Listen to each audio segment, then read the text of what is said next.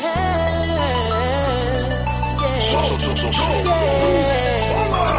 a star, you can't stop my shine. I'm loving Cloud City, my head's in the sky. I'm solo, I'm Han Solo, I'm Han Solo, I'm Han Solo, solo.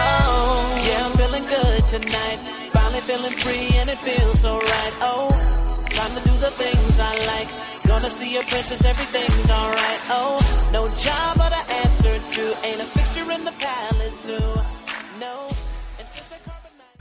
Hello and welcome to the Weekly Stuff Podcast with Jonathan Lack. And Sean Chapman. We are here as always to talk about stuff this week on the show. We have a lot of stuff to get through, surprisingly. Yeah. There's a new Star Wars movie. Yes, Solo, a Star Wars movie. I always want to call it Solo, a Star Wars movie. Yes. It's Solo, a Star Wars story. We will do our spoiler in-depth review of that film later in the show. I actually haven't asked you what you thought of it at all. I have no idea. Yeah. I mean, I have a prediction. I liked it a lot, actually, going in with no expectations. What did you think? I like it. I don't love it. Like, I think it's got some issues, but it's probably... I definitely like it more than Rogue One. I'd probably like it more than Episode 7. Yeah, but it's no Last Jedi. It's nowhere close. Like it's something where it's one of those where all these Star Wars movies, there's like, I think on it has flaws as a movie, but generally speaking, like not as a Star Wars fan, I think I would have enjoyed the movie more if it had nothing to do with Star Wars, because it's got some like very cloying kind of fan servicey elements to it that really got on my nerves. I definitely have problems with the movie, but what I like about it so much it kind of just worked for me. But it's I think it's actually one of the most interesting ones to talk about in the recent run. I agree. Also because the commercial performance, we're recording this Monday night, Memorial Day, and we have the box office numbers in, and it flopped for a Star Wars movie. Oh, yeah. I mean, you know, not for most movies it would be a flop, but for a Star Wars movie, this is not what Disney paid for when they got this 4 years ago. So, like, especially since, like, the production issues have meant that, like, the budget is even, like, has ballooned more than it otherwise would have. It's more expensive than any other Star Wars movie, period. It's really interesting to talk about, and we'll get into it, but that'll be later. We're also going to talk about the Japanese release of Persona 3 Dancing Star Knight. Persona 3 Dancing Moon Knight and Persona 5 Dancing Star Knight. Please. I thought I had it. I'm looking at the fucking boxes and I didn't get it. I mean, unfortunately, it's printed in Japanese on the boxes, so it's not as easy to just glance at and get. That is true. But I have played a little of Persona 5 Dancing. You've played a little of Persona 3 Dancing. I would say I've played quite a bit of Persona 3 Dancing Moon Knight, And my brother is not here, but he gave me things I should say about them. Okay, good. He gave you notes? Yes. Again, my brother, who is the world champion in dancing, Persona 4 Dancing All Night. Yes. I can't keep these titles straight right now, Sean. It's confusing. It's confusing. But anyway, we've got new Persona dancing games to talk about. It's a little preview of the Japanese versions of those. Still have no English release, which is weird. Yeah, like, not just like, there's not no English release. On top of that, there's no info about it at all. No info whatsoever, which is bizarre, but hopefully there will be some announcement around E3 just to sort of like tide people over. I don't know. It's weird that it's taking so long. It is. Luckily, there is story stuff, but if you just want to dance, dancing is a universal language. Exactly, yes. And so are like non-language specific icons that fly to specific points on the screen they have to press at a specific rhythm. That's a pretty universal thing to get as well. Absolutely. We're also going to talk a little bit about some news, including more fucking Star Wars news. It's never ending. It's never ending. We've got some video game news. We've got some TV news. There's a lot of good stuff today to talk about. But let's start with some stuff, Sean. Yeah. Okay. Is your stuff mostly just Persona related? Yes. Okay. It is 100% Persona related. So. All right. So, I mean, well then give me your quick 10-second take and we'll do more later. Okay, I really, really like it a lot. Okay. I have only played Dancing Moon Knight. I have both of them, because I spent a stupid amount of money to get the full box set that has both the games and Persona 4 Dancing All Night on the PS4 as a download copy. So I have that as well, and the 4-disc soundtrack for Persona 3 Dancing and Persona 5 Dancing. So I got the full thing, but I've only touched Persona 3 Dancing Moon Knight so far because 3 is a smaller number than 5, so it makes sense that you play that one first. I don't know. Yeah. So I can't speak to Persona 5 Dancing Star Knight. I assume it is structured and everything basically the same way as Moon Knight, just with different songs and characters. But I think it is a great, great game. If you liked Dancing All Night, I think it's just as good, if not better. They cut some corners in a couple of places. Like, there are a few less songs. There are some songs that they do videos instead of you dancing to and that kind of stuff. So it is clear that, it was a big production challenge to put out both of these games at the same time. So neither one is quite as fully featured as Persona 4 Dancing All Night was. But I think the things that they've replaced the story mode with, the full visual novel, with these what they call communes, which I assume they will change that in the localization eventually. But basically, these events that you can unlock where you meet with the individual characters and have like a little conversations with them and see them interact with the other characters. And those have been really well written, really well acted. The game is incredibly funny, particularly the Elizabeth character, who's the Velvet Room attendant for Persona 3, is so fucking funny, and that performance is just incredible. By, of course, Miyuki Swashiro. So, that'll be. You've got a candidate for your award. Yeah, we're already locked and loaded for that, and the remixes are fucking amazing. The Lotus Juice remix is for Persona 3 is the best song on both the soundtracks because I've listened to both of the soundtracks. Which one is it? It's for which song? I can't remember. It's because the song, like the name is all in kanji, but it's basically I think it's called like Deep Mentality or something. It's one of the right. It's one of the songs that plays through one of the shadow events in Persona 3. So it's not like a big lyrical song, and he just basically takes it and utterly transforms it, and it's kind of a completely unique song in its own right, but it is... That remix is fucking amazing. There are a bunch of great remixes on it. I'm just having a lot of fun. Let's just talk about these games now. Since you just gave like a 2-minute review. We're already on it. Okay. Let's talk about it. So what I've played of 5... is pretty much what you're describing. It does sound like very much a sister game. It has the communes, not a visual novel. Yeah. It has a feature where you can explore the individual characters' rooms, I noticed, in 5. Is that in the 3 version? I think maybe you have to unlock that, because I haven't unlocked that yet. Yeah, Thomas has been doing that, because he's been getting really into unlocking everything so he can get his high scores and stuff. Yeah, I imagine Thomas has played quite a bit more than I have. Yeah. Now, we do not have the luxury of being fluent in Japanese. Yes. So I think I know a little bit more, but can't quite understand what's going on in the story stuff. Mm-hmm. Again, not that you necessarily need to fully enjoy the games. No, yeah, like the way they've structured it is that story character stuff is now more of like a side bonus thing that you unlock by playing the main songs, as opposed to Persona 4 Dancing All Night, where it was almost like you had 2 games in one. One was the visual novel, which was like a full 15-hour big visual novel story, and then the like free dance mode, which is where you do all the dancing. This these games really put the dancing mode first and foremost. So if you're someone that enjoyed Dancing All Night almost entirely through the visual novel, these games are not going to be for you. Yeah, so it's but if you like the dancing, which is fantastic, the Persona 5 one I can speak to. I've played maybe I said 8-9 of the songs. I've seen my brother play. He showed me some of the best ones with him playing them on all night difficulty. Because one thing they've done, and I think it's sometimes it's a cut corners thing. Sometimes it is. I think they're on PS4 and not Vita, and they can do more with it. Is they do more video-heavy stuff. Yes, at least in Persona 3 Dancing Moon Knight, there are 2 songs that are basically like the Hatsune Miku music video style, instead of standing in a room and having them dance.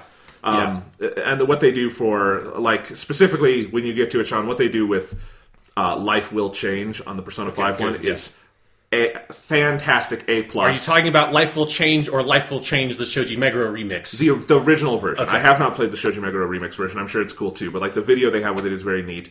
And Persona 5 is interesting because the track list of that game has fewer vocal tracks than 3 and 4. Yes. So they're doing more with instrumentals, and I will just say, I think listening to the music and playing the chords that they've put up and everything, they've found really interesting ways to adapt those to a dancing game like this, a rhythm game, and they're really fun. One of the first songs you have unlocked is Tokyo Daylight, a remix, which Morgana dances to, and it's just fantastic. It's a very challenging game. I started trying to play it on hard and had to immediately put it down to normal because it was just I need to build my muscles back up for this thing. I actually had to do that as well. I think part of it is playing it on a big screen as opposed to the Vita makes it legitimately harder. And the timing feels different because of that. I don't think it is. I'm just saying, you just feel it going to the screen slower, and I have to stop myself. You're seeing it travel a longer distance, and then also it's you have to pay more attention to the periphery of your vision, whereas with the Vita, the screen is so small, you can very easily see everything in one glance. Yeah.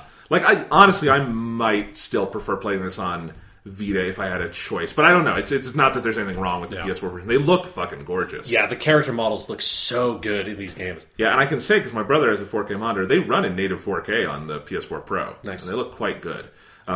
But yeah, so that's what I've played of 5. I really think most comments will transfer across the two of them. You know, if you wanted to get one, I think it comes down to which game's soundtrack do you like more, and that sort of thing. Like if I were picking, I really want to play 3 because obviously I have more nostalgia for 3. It's the one that that's the one I've wanted the dancing game out of the most. Because it's the most Lotus Juice heavy? Yes. I will say I was disappointed there is no Lotus Juice in 5. Yeah, in fact, other than the specific Atlas people, so they have 4 remixes by different Atlas people, one of them being Megro, which in the Persona 4 Dancing All Night, there's only one, I think it's Kozuka was the one Atlas guy who had some remixes on that one. Yeah. But other than those 4 Atlas people doing remixes, the individual artists, including Lotus Juice, are completely separate, so there's no crossover. So, and that's something that's kind of interesting, that it gives the soundtrack for Dancing Moon Night and Dancing Star Night both have really different vibes to me. Not just because the source is different, but the people who are doing the remixes are all different across the 2 soundtracks. Yeah. Also, you kind of brought up with the Persona 5 one, the only source for the Persona 5 music is just the soundtrack to Persona 5. Whereas with Persona 3, there are songs from Persona 3 Portable and Persona Q on there, which one of my favorites is Persona Q. They do the battle music, Light the Fire Up in the Night. It's so good. But they put, because you've played the game, I have. So I've only listened to the soundtrack. So I know it feels weird to say if you remember when I haven't actually played the game. But there are different versions of the song, the Mayonaka version and the Kagejikon version, depending on if you played as the Persona 4 or the Persona 3 people. Yeah. And they have merged those 2 versions together in the one remix, it's really fucking good. I want to play this 3 one so badly, Sean. Oh my god.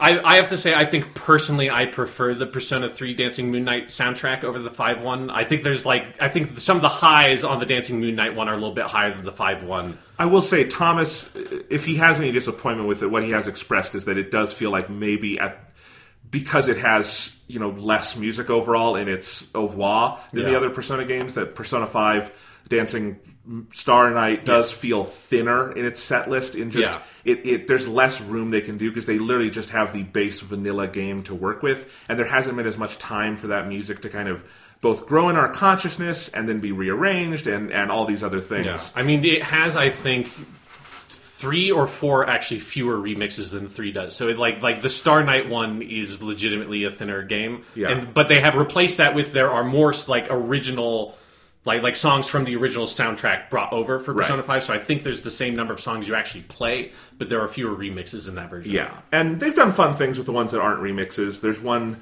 near the end that's the medley based around Jaldabaoth. That's pretty cool. Yeah. I don't know if you've heard that on the soundtrack, but it mixes a couple of tracks together, but it's not a remix. Yeah. So yeah, it's interesting. But I really do want to play 3 because I'll say I love Persona 5. I'm not getting into the waters of which game is a better game. I'm just saying I have more affection at this point in my life for Persona 3 because I've known it longer.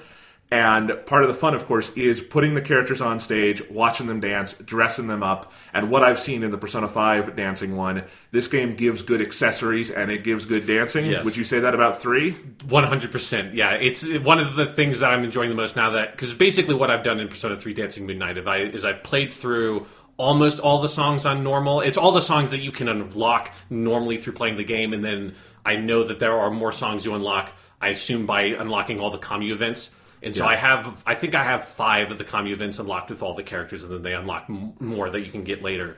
But yeah, one of the things that I'm having a lot of fun now going back through on harder difficulties, or I've played some songs on easy and just dumped a bunch of the hard modifiers on it, because that's one of the ways you unlock commu events for Mitsuru in that game, is going through and looking, okay, what are all the cool fashion styles that I can put on the characters and give them something that looks really dumb and weird. I just unlocked the Tonica mask, so you can make him look like Tonica, and that's utterly disturbing, and it's particularly unpleasant when you put it on Ken, because he's a 10-year-old boy. Thomas was doing it on Morgana, and it was very weird, because it takes him about half of Morgana's body. So that stuff, there's a lot of great extras and little features there, but for me, one of the things that has made it so much fun is I think that the commu thing, since I can speak Japanese and I basically get what they're saying. Elizabeth is a little bit hard sometimes because she's crazy, so it's a bit hard to keep up with what the fuck she's saying. So I'm very glad that it's that kind of visual novel style where all the dialogue is voiced, but it will stop at the end of 2 or 3 sentences, and you have to button through, which is very helpful for me to be what the fuck did you just say? That's just nonsense.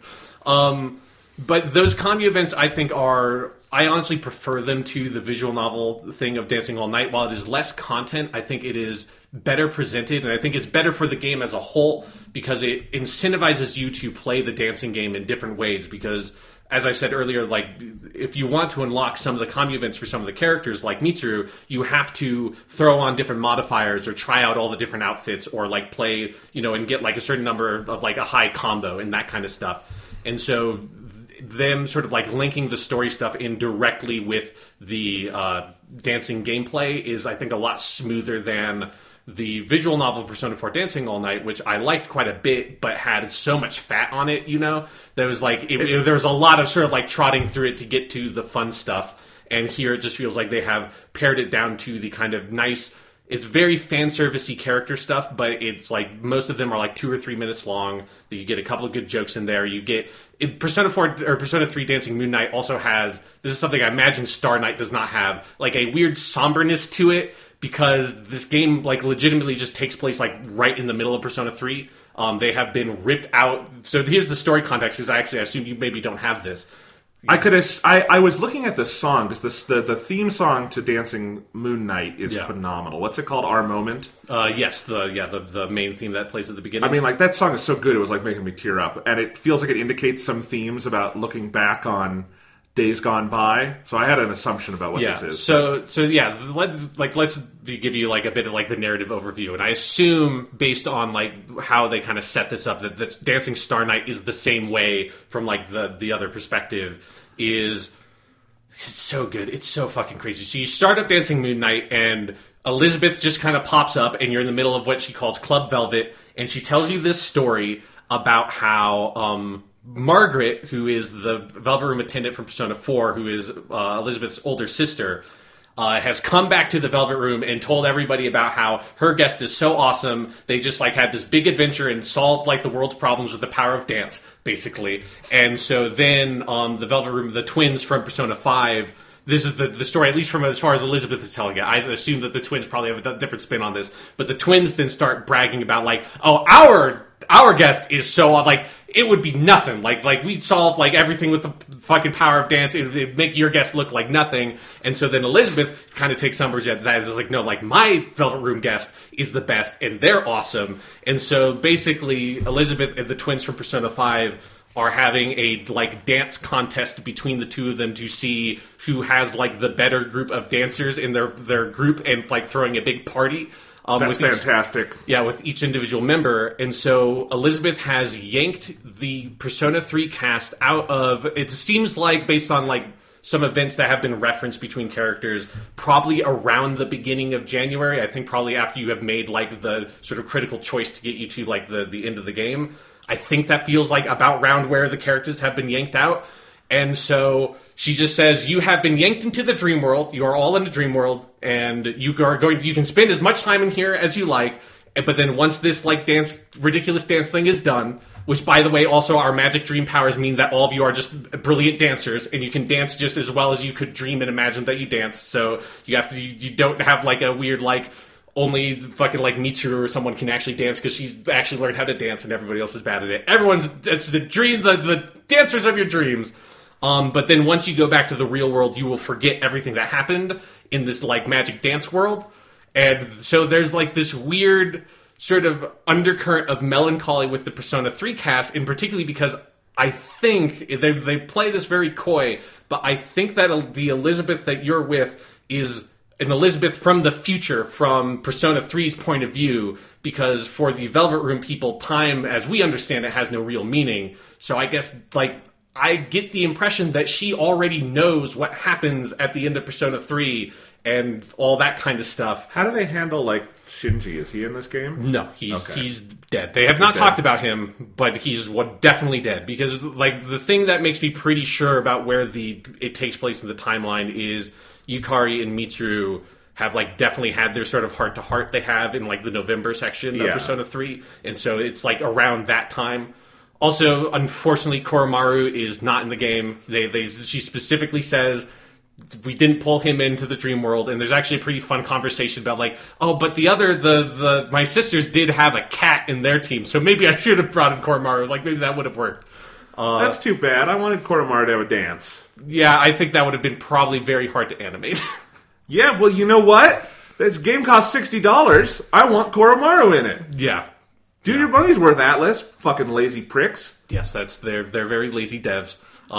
Actually, one of the things that this version of the game comes with the soundtracks is a little booklet that has the lyrics, which I do want to read the lyrics to one of the songs because it's so fucking good. But before that, there are messages from the different staff members of the game. And the creative producer, I think, specifically talks about how just like multiple times says like this was an insane production, like it's so hard to put like all this shit together and like make these two games at the same time. And then they specifically talk about how they had to try to come up with this weird narrative shell specifically for the Persona 3 characters, because you like the Persona 4 and Persona 5 cast, it's very easy to sort of imagine them just having a dance party. The Persona 3 cast, it's like you have to like get some justification in there. So it's one of the things that makes the opening of the game a lot of fun, is it just feels like you have to get these characters in a space where they're just like, it's okay, everything, like you will go back on your like, you know, incredible like adventure and like death quest to save the world later, but we can just have a fun dance party right now.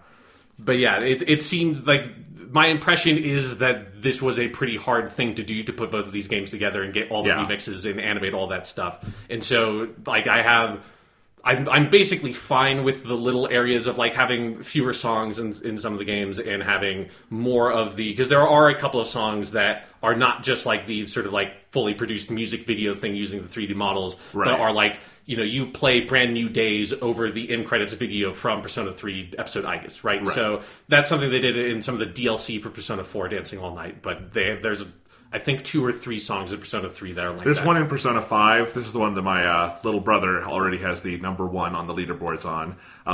That is a video from a live performance. Yes, there's one of those in Persona 3 as well. They did do that in Persona 4 with Reach Out to the Truth, I think. And actually, wasn't that DLC? No, that was one of the last songs you unlocked. Was the Reach Out to, if it was DLC, it was like free DLC at the beginning. Which also I don't know if Thomas knows this. He's gotten the free DLC. Okay, yes, because there is free DLC of the full 3-minute, like full-length versions of the OPs from Persona 3 and Persona 5 Dancing are only like free DLC for some reason, which is weird. I don't know why that's not like, because that's also one where it's a video and it's not a fully like dancing thing. And that's one of the areas where it's like, that just feels it's bizarre. It's weird and it's just kind of disappointing. Yeah. But anyways, I think to close out this conversation, I want to read you the lyrics. I think I'll just do like the sort of the beginning and the first 2 verses of the Lotus Juice song from Persona 3, which I can't read the kanji except for the second word, which is Shinri. So, you know, the title's not important. Anyways, here we go. I can see through it. I can see your movement. I can see through it. I can see the bullshit. Deep down, what you want to do. Actually, I already knew. Recognized what runs deep inside, emotions you want to hide, but you can't pretend forever. Know that I see through it, I can see your movement, stop your bullshitting and stay real to it. Soon I'm gone to a better place, hoping what I left behind becomes a better place for y'all. You can lie to yourself and get lost in this Tartarus. So murderous, self-inclined Spartacus.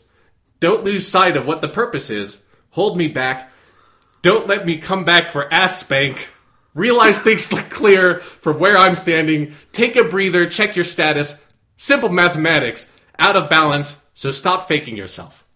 Did he rhyme Tartarus with murderousness with purpose with what else there? No, it was Tartarus with murderous with self-inclined Spartacus, which I don't know what that means. And then its purpose is hold me back. Don't let me come back for ass spank. He is the greatest. I want Lotus Juice to be our president for life of the world. I'm not talking America. All countries unite under Lotus Juice. He gives all speeches in the form of rap. He would be a uniting influence. There would be no more war. He would make us all happy. There would be no more famine. Everyone would come together under the power of Lotus Juice. Yeah. He is the one true God. I feel like if we could determine what the fuck he means when he says self-inclined Spartacus, I feel like we will unlock the truth of the universe. Yes. Yes, I love that man. I love that you and I can, we legitimately think Persona 3 is, if not the greatest game ever made, one of the greatest, one of the most significant works of art of our lifetimes. Yeah. And there's a spin-off to that game that we also think is pretty cool, where the phrase "ass spank" is used. Yes. I mean, that's pretty great. Eat your heart out, Citizen Kane. There's no Citizen Kane dancing movie where, Orson Welles is talking about ass spanking. Yeah. No. I also do like that for a couple of the songs, for like 2 or 3 of the new songs, the phrase y'all, like Y apostrophe ALL is used. And it's like, there's something weird to me about. I know that these lyrics are actually, like, Lotus Juice writes his own lyrics, but then the other ones are written by native English speakers that work closely with Shoji Meguro and everyone. But it's still weird to me that there's a Japanese game that has, like, 3 or 4 songs that use the word y'all in it. Great. Like, it's weird. I don't know how that Last happens. thing, I just want to say, the special edition you got, that's a handsome fucking box. Yes, it's very nice. You've got it on the table. We're looking at it. Yeah. It is glittery and handsome and cool. The soundtracks are very nice. And they are, like, really comprehensive soundtracks. The one thing they only have the 90-second version of the opening themes, which is really weird. I don't know why. It's not a big deal because the second verses are basically the same. Like, they don't really change up the songs much. But other than that, there's also quite a bit of music that is just, because even though it doesn't have the full visual novel that Persona 4 Dancing All Night had, it still has music for all those Kamyu events that are original instrumentals tracks, and all those are on here as well. Nice. And some of those are really fucking good. Okay. So it is a soundtrack well worth getting, not just for the remixes, but some of those instrumental tracks are also awesome. I'll put it this way. We had a pretty obvious theme song choice this week. Yes. We don't for the next couple of weeks, and so this came right in time, Sean. We have got a lot of Persona music to play on this podcast. Yes, I have been listening to the first 30 seconds of a lot of these songs very avidly, thinking like, which ones of these would be good for the podcast opening? All right. We've got a lot of E3 coming up. We do. All right, let's do some news. No, we're not at the news yet. I have stuff. Yeah, what's been going on in your stuff that's not Persona 5 Dancing Star Night, Jonathan? I've been really busy and I haven't had time for stuff. That's kind of it. Yeah, I mean, that was mostly my stuff as well, and then this game came out, and I got it on Friday, so that's been my weekend. Just playing this. I have had almost no time for video games. I have played a little bit more of Shin Megami Tensei Strange Journey Redux for the Nintendo 3DS, which I talked about last week. I still love it. I think that's an amazing RPG, but I'm only like 7 hours into it now. I was like 3 last time. So I'm going very slowly. Has anybody wrapped the word ass spank yet? No, I mean, there's no rapping in it yet, which is too bad. But it does have a killer Shoji Meguro soundtrack. Like, A+, that is a good soundtrack. Love it. I really do enjoy that game. I don't know if I have anything more to add from what I said last time, other than there's some, like, it really is the feeling of this. As I said last time, the structure of that game is it's kind of like the movie Annihilation, where there's this weird event. It's not a shimmer. In this case, it's called the Schwarzwelt, that is open in Antarctica, and you and this team of people from all these different countries are going in to explore it, and things go wrong, and you're basically stranded in this weird dimension that has appeared on Earth. And like I said, a lot of JRPGs are about, going on an adventure and exploring, but in a world that has pretty clear, like, boundaries out there for you. Yeah. This is one where you really don't know what's behind any corner. And there have been some absolutely, like, batshit moments so far. I got to the scene where they introduced as with most Atlas remakes, they've done this big thing where they've added a new character into the game who has her own sub-dungeon kind of thing. But the introduction to that character, you should just YouTube it if you don't want to play the game. It's fucking insane. I can't believe I saw what I saw, and I love it. And that was really cool. So, nice. But I've had very little time with it. I also did on Friday pick up Dark Souls Remastered, as I promised. It's, they remastered it. Yes. It's on the PS4. It's easy to play now. It's in 60 FPS. Looks very, very nice. I'm going to try Dark Souls because I don't understand what that game is. Okay, yeah. I don't understand. You talk about it, and it sounds cool, but I don't get it. Yes. And so I tried it. I don't get it. What is this game? Because it's cool. Yeah. I've enjoyed my time with it. So there's the opening, like, tutorial section in the, like, asylum thing. Yes, the Undead Asylum. The Undead Asylum. And then you get to Lordran. I have made no progress in Lordran. Because it just drops you. It tells you nothing. It tells I have to go light a beacon. That's all I know. Have you gotten to the Firelink Shrine? Yeah. That little... Okay. In Lordran. So, like, the first place you go is that Firelink Shrine, and then it's just, do your thing, I guess. And I've, like, explored around, and I'll die, and then I'll be back at the Firelink Shrine, and I won't know how to get back to where I was. And I'll explore a different direction, and I'll die, and then I don't know how to get back there. Okay, and there's no, like, indicators or quest log or anything. And I'm not saying that's bad. It's just, like, I feel like I need to ask someone what I actually do in this game. Okay. So do you want me to sort of, like, start laying this out a little bit? Maybe. Okay. Because it is, I've enjoyed, I'm okay, this is what the combat is like. You know, it's okay. I've got I chose to be a pyromancer, so I've got, my fire. Okay, yeah. And it's interesting. But, I don't know what's going on. Okay, so when you get to Firelink Shrine, basically, because one of the things that's interesting about Dark Souls is you can kind of go, with a couple of exceptions, you can go to most of the locations in the game as soon as you get to Firelink Shrine. Several which, there's nothing really for you to do there, or you can't quite get, all the way through because certain paths have not been unlocked. But generally speaking, there are 2 areas you need to go to, and you need to ring 2 bells, one above and one below. I think there's probably a character that has told you that. Yes. I have not played this game since 2012, so I'm going off of a lot of memory. I said light a beacon, I probably meant ring a bell. Yes, ring a bell. And you want to go to the one that's above first, which is I can't remember what it's Undead Burg or something is what. Okay, I did get there, and I died and couldn't get, and I had so much experience, and I was sad. Okay, anyway. Yeah. So, because it is this little, kind of city area where there are a bunch of undead zombie enemies that you have to kind of work your way through and fight a couple of bosses and work your way up to the top and ring that bell. And that's so you already had the tutorial in the asylum, but going through the Undead Burg is you've actually now learned the lessons that this, you need to do the kind of loop of the game. That's the first kind of closed loop where you encounter a couple of bosses, you get a sense of you die, you get as far as you can, and sort of get your souls back and try to push a little bit farther and learn the geometry and learn the area, because the secret to Dark Souls is learning those levels, learning the layout of those levels, and learning how to maneuver them efficiently while avoiding enemies or engaging enemies in combat effectively without taking a lot of damage, and unlocking different shortcuts. That means that the next time you die and respawn at the bonfire, you now know how to get back to where you were faster and in a way that you don't encounter as many enemies, so you don't take as much damage. Okay, and so I was going the right way. Yes. All right, because I felt like I was in a good groove there.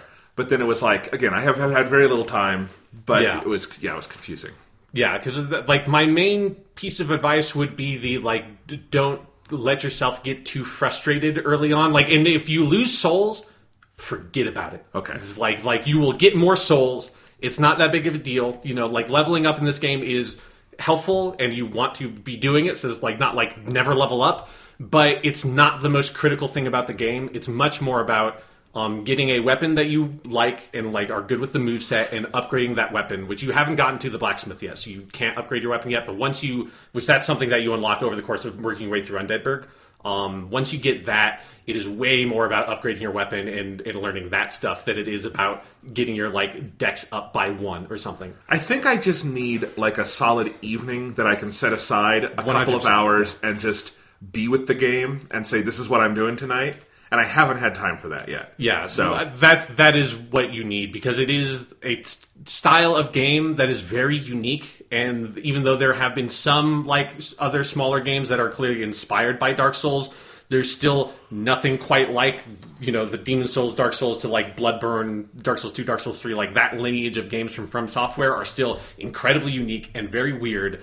And so you have to learn the language of the game and the loops and the kind of stuff you need to do from playing the game. There's not a lot of sort of knowledge or experience from other genres and other games you played that you can apply to this one. And I have seen a little bit of that, because it seems like a bit of a Trojan horse of a game in how it looks, because it looks like a Skyrim or a Dragon Age or something, sure, and it makes you kind of. I knew going in this time that wasn't going to be the case, but I think the first time I tried Dark Souls way back in the day on the 360, I don't know if I rented it or if it was on Games with Gold or whatever. It might have just been that might have been when we were in the condo together, so you might have just played my copy. Who knows? But I didn't understand what the game was. Because it does. It does not have a dissimilar graphical style from a Skyrim or something. Yeah, it's that sort of high fantasy RPG sword stuff. Yeah, but of course that's not what the game is at all. No. So anyway, I have found it interesting, and I will say, if you are in the market for a remastered Dark Souls, I can't speak to the original other than I know the famous the problems with frame rate and stuff. Yeah. This is a rock solid port. It looks fantastic. It full 1080p on the Pro. It can do it in 4K. I don't have a 4K TV, but it upsamples and looks nice. Full 60 FPS, never seen a single drop so far. It looks very good. I'm not in Blighttown yet, but I've seen the video. People have done it, and it looks like it's fine. So that's really cool. It's nice when games get preserved in better fashion. Yeah. Yeah. So It is something of, if you're playing, like for you, Jonathan, or other listeners of the podcast that are playing Dark Souls for the first time, don't like if you're getting really frustrated, don't worry about like look up a YouTube video or like a fact or walkthrough or something to like help you out at the beginning. I think that's totally fine. Yeah. Don't because you need to learn the rhythm of the game, and once you do, I think you'll probably really like it, but it is sort of like a hill to overcome. Yeah. And so like I didn't get into Dark Souls until I watched some like videos that were other like Let's Plays basically of other people playing Dark Souls, and let me see like, okay, I kind of get this, because I had tried Demon Souls when it was on PS3, PS Plus, and played that for like 8 hours and didn't quite get into it. And it was after seeing those people playing Dark Souls and kind of getting a sense of, okay, I learned the sort of the language and how to kind of look at this stuff, and then took a crack at Dark Souls and put a couple of hours into it, and then finally I was like, oh, I fucking see it. Like, I get what this game is doing, and it's just something that you have to overcome that hurdle. Yeah, I'm very interested too, because it is one of the more significant pieces of like current video game zeitgeist that I just don't understand, you know? And I want to understand it. So I'm glad they did the remastered version. It's a much more accessible way to get into the game. Yes. I'll also say it loads lightning fast That's when you die, which is great. Yes, it already loaded pretty quickly, but it is good. Like, it being faster can only be better, because you die a lot in that fucking game, particularly early on. Yes. I'm in favor of faster load times in general for things, and we've been in an era where load times have gotten slow again for a lot of games, so it's nice. Yeah. But anyway, it'll be very exciting if you really like Dark Souls, Jonathan, because there are a lot of Dark Souls games that you can play now. 2 and 3 are very cheap if I want to go get those. Yeah, you know? Bloodborne is with all their DLC. I've got Bloodborne because of PS Plus, so I got all the Dark Souls if I want to. So, you get way into it. You're like covered for like half a year of video games. It's very nice. All right, you want to do some news, Sean? What's going on in the stupid news, Jonathan? All right, we are going to do 2 pieces of movie news. Okay. We're going to do 3 pieces of video game news. Okay. And 2 pieces of TV news. That's a lot of news. That's the order. First off, we'll just lean into the Star Wars right away, because I know it's what you guys want. We're not going to load it as a segue later on. It's just dig into it. No. All right, so it was reported in the Hollywood Reporter this week that James Mangold, the director of Logan, also the director of Walk the Line, the Joaquin Phoenix, Johnny Cash movie. He did the great 3:10 to Yuma remake. Very good director. He has been hired by Lucasfilm to write and direct a Boba Fett spin-off movie. This has obviously been an open secret that they have been working on this since they got Star Wars. Disney got Star Wars. This is reportedly the Star Wars movie that the guy who did the Fantastic Four, that crappy movie, Josh Trank, that he was fired from, was trying to do. Right. And we also knew that Simon Kinberg, the producer and writer behind a lot of the recent X-Men movies, was working on a script that might be for previous incarnations. James Mangold, it has been said he's writing and directing it, so he might be coming in completely fresh onto this. We don't know. But that's what we have. Sean, 2 questions. Okay, yeah. Why does Lucasfilm want a Boba Fett movie so fucking badly? 2, after the opening of Solo, is this movie getting made? No, I don't think so. It would be insane. Like, it would be cheaper to just throw your money in a furnace. I mean, if you can't get people in the theater for Han Solo, Chewbacca, and Lando Calrissian, I'm sorry, you're not getting people in the theater for Boba fucking Fett. It's something that I could kind of see this if it was like 2008 or 2009, and in that nerd culture, I think there was still the cachet to Boba Fett. There's still the mystique to Boba Fett. When Star Wars as a franchise and an entity in that sort of like premiere movie format was still a very rare thing, which is like we are almost up to as many fucking movies in the Disney era of Star Wars as there were in the pre-Disney era of Star Wars, which is fucking frightening. It really, truly is. No, it is, yeah. But yeah, back when Star Wars, like, cinematic movies were a rare thing, I think the idea of, like, a Boba Fett movie, there would be people excited about it. I probably would have been excited about it when I was, like, 15 years old. Now? Who the fuck? No. Like, I can't take it. Like, I would not have, like, this doesn't even speak to the quality of the movie or anything. If it was not for this podcast, I would have never gone and seen Solo, A Star Wars Story, because I just watched a new Star Wars movie fucking 5 months ago at the movie theater. It's like the one blessing of this movie, of Solo having come out in like late spring, is that we have a year and a half until the next Star Wars movie, so it's like I get to rest for a little bit. I can't care about a Boba Fett movie. It's just impossible. There's no way. He's not a character. There's nothing to him. It's a cool design, and that's it. Yes. There's no movie to be made with Boba Fett. Just give up and do something else. It's so stupid. And, to be clear, I like James Mangold as a filmmaker very much. I don't think I've ever seen a film of his that I didn't like. I really do like his movies, and I also, I follow him on Twitter. He got into an argument with me once where I was actually trying to agree with him. That was weird. But I like James Mangold. Twitter. I like his movies. I want to see him do more stuff. I also think that as someone who I think has very real revisionist modern Western bona fides, that if you wanted someone to do a Star Wars, Western-style thing with a bounty hunter person, he's probably one of the people on that shortlist for good reason, Yeah.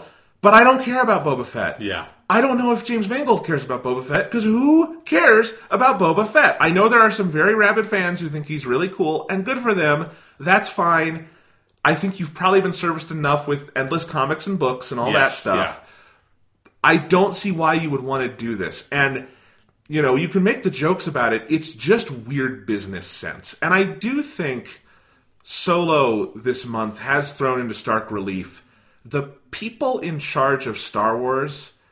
I'm not sure they understand Star Wars. Yeah, I feel like this franchise being mismanaged. I think some of the filmmakers understand it very deeply. Oh, yeah. I think Rian Johnson does. I think you don't have to like Force Awakens. I think J.J. Abrams has tremendous affection and understanding for Star Wars. Yeah, of course. I think everyone who has. Even I think Ron Howard did a great job on Solo, doing world building and that kind of stuff. Yeah. And that kind of, behind the scenes enthusiasm. But the Lucasfilm and Disney people, the main person at Lucasfilm right now is Kathleen Kennedy. And Kathleen Kennedy is a great producer. I'm looking right now at her Wikipedia page. If you look at the list of things she has produced... Because she was a big partner with Spielberg, right? Yes. Yeah. And with her husband is Frank Marshall, who's a major producer in the 80s, 90s era as well. It is... hit after hit after hit, phenomenal movies. She, as associate producer, executive producer on... Just go down this list, it is an insane number of both hits and great movies. But she doesn't have a Star Wars movie on there until The Force Awakens. Yeah. It's not her thing necessarily. And also, producing a franchise like this is different than producing a movie. Yes. Right? You're this sort of franchise manager more than you are the custodian of an individual film. Right. So, you compare this to Kevin Feige over at Marvel. Yeah. And I think part of why Marvel's worked so well is that Kevin Feige directly comes from this world. He's a Marvel guy, also, a talented film producer, obviously, but this is his thing. If he had a choice of the movies he would be making, I think it would be this. Yeah. I don't know what's in Kathleen Kennedy's mind or heart or anything, and I'm sure she, likes Star Wars and wants to make good Star Wars movies and all that, but I just don't know if, that's the world she comes from necessarily. Because Star Wars was such an insular thing before this Disney merger. It was George Lucas was in charge of that, and he let a lot of other people come play in the playground, but it was Lucasfilm was George Lucas, right? Yeah. And, he and Kathleen Kennedy had worked before. It's part of why the deal went through is that they were friends. For instance, I think their big point of contact was on the Raiders of the Lost Ark films, the Indiana Jones films. Yeah. They did together. But it is just a weird thing where you just get this sense of they're not being guided by Star Wars is a big cool universe. What stories do we want to tell? They're being guided by what do we think the fans are foaming at the mouth for most. It's they looked at a Facebook character popularity poll for Star Wars from 2011 and have based all their movie making decisions off of that. It really does feel like that. I think the sequel trilogy has, just by virtue of getting to be its own thing, has gone on further branches and, done its own thing more. But the two, spin-offs so far were the two most thuddingly obvious Star Wars movies you could have possibly made. The Death Star Plans movie and the Han Solo movie. The Death Star Plans movie ran into a lot of problems. The Han Solo movie ran into a lot of problems. People have very varying opinions on the quality of the films. I like one of them a lot, and I don't like one of the others a lot, and you feel different, so everyone feels differently about them, and that's fine. I just mean that clearly these were not easy to get on the screen, because I think the first thought was not, where's there a great story in the Star Wars universe? The first thought was, what do we think fans, in pandering terms, what do we think, Star Wars kids living in their parents' basement want? That's kind of what it feels like. And it also feels just completely ignorant of the world of Star Wars fiction outside of the movies since 1983. Like, it feels like that's where the character pull thing, Sean, I don't think it's 2011. I think it was like 1985 is where they got the character pull from. Because, again, like, old people don't like the prequels. There's a lot of young people who like the prequels because they fucking grew up with them. Yeah, you know? Us. Like us. And go listen to our rewatch of the prequels podcast. And there's a whole world of expanded universe stuff that people have embraced. And I think it makes complete sense for the, like, episodic sequels to do what they have done in general in, like, timeline. And we can debate about certain pieces of, like, world building in the background. But a direct sequel to Episode 6 set 30 years later, that's probably what you should do for Episode 7. Sure, yeah. But outside of that, it just makes no sense, in part because... And this is another part of the fatigue, no matter how much you have liked these Disney Star Wars movies. And I like 3 of the 4 very much, and I'm vocal about that. It is impossible not to be fatigued, because hype is not an endlessly renewable resource, and every single one of these movies is set in the aesthetic world of the original trilogy. Yeah, they all are kind of like a bit dark, a bit grimy. They have like the designs and everything of the original trilogy. It is something that's just like... I think it's really interesting to compare and contrast because it's both Disney is like the Star Wars thing and the Marvel thing, and it just feels like the Marvel Cinematic Universe has this limitless potential that they have developed for themselves because they have branched out into so many different subgenres for their movies, so many different styles, and you have something like Guardians of the Galaxy, which is so bright and colorful and fun and beautiful and weird and crazy, and then you also have something like Captain America 2 or Civil War, and that are a lot darker, a lot more brutal, a lot more sort of like violent and dealing with like political themes and that kind of stuff. And both of them are really good movies. And they both exist in the same universe, and you can tell that. But the movies and the characters have their own style and aesthetic and subgenres kind of associated with them. And they've utterly failed to do that with the Star Wars stuff. All the Star Wars movies feel like they exist in the exact same, like, really small sphere, when it doesn't need to be like that. As someone who's been a big fan of Star Wars my whole life, it's like, it doesn't have to fucking be like that. Like, you can have the original trilogy and the prequels and Clone Wars and the video games and the comic books, and they can all be like weird and different and have their own shades of Star Wars and still be Star Wars. Yeah, I mean, I showed a friend of mine this weekend who has no interest in superhero movies, no knowledge of Marvel, she's just not on that wavelength. Yeah. Showed her Black Panther because she was very interested in that, academic friend.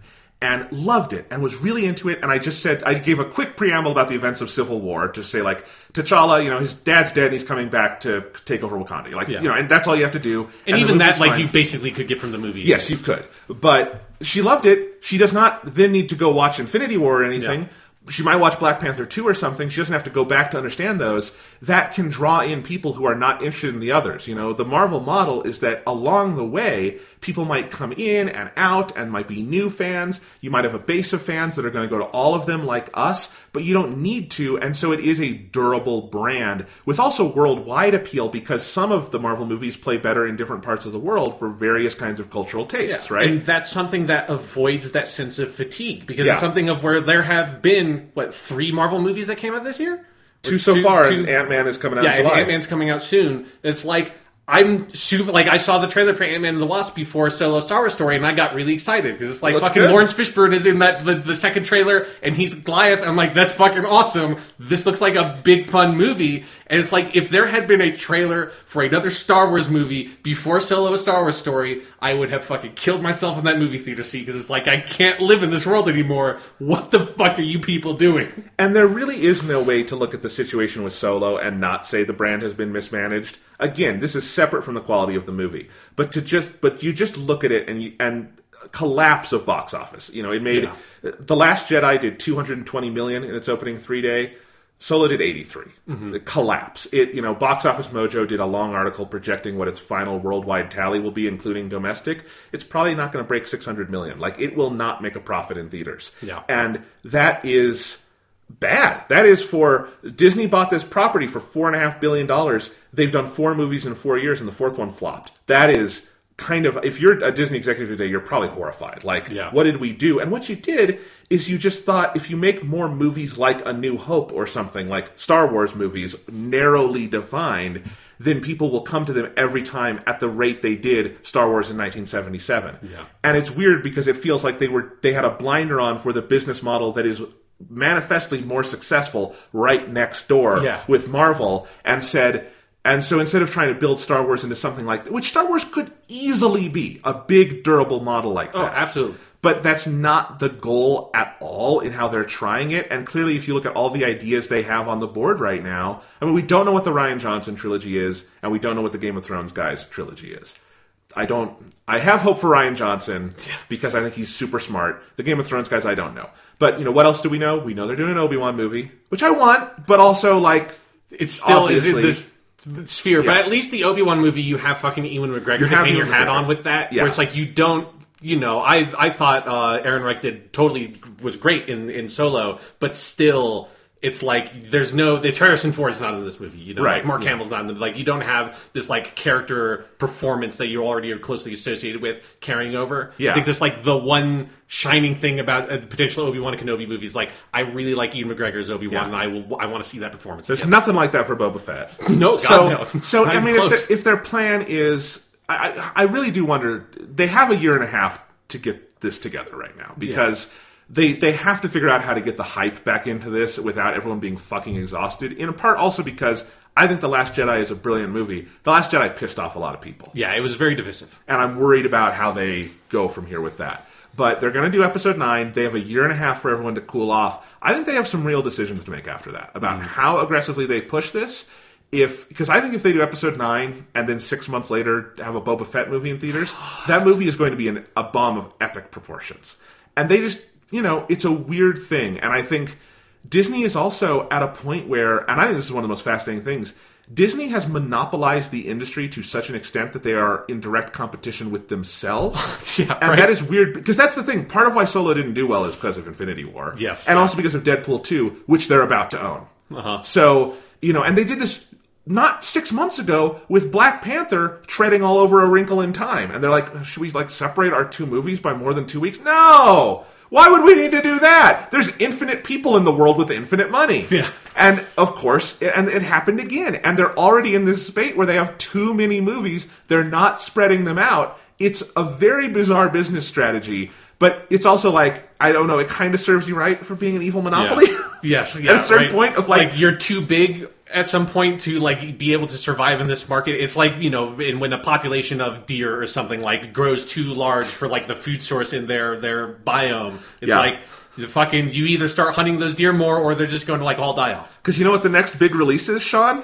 What? It's The Incredibles 2 in 2 weeks. And that's also a Disney movie. Right, and that one's going to do big. It's going to stomp whatever light is left in Solo when it comes out. That is just the bullet in the back of the head of fucking Solo, a Star Wars story, isn't it? Yeah, because Incredibles 2, to be fair, there's been 14 years since the last one. They've built up the hype naturally on that one. But yeah, I think it's a weird scenario. I think we've gone a little off track from the Boba Fett thing.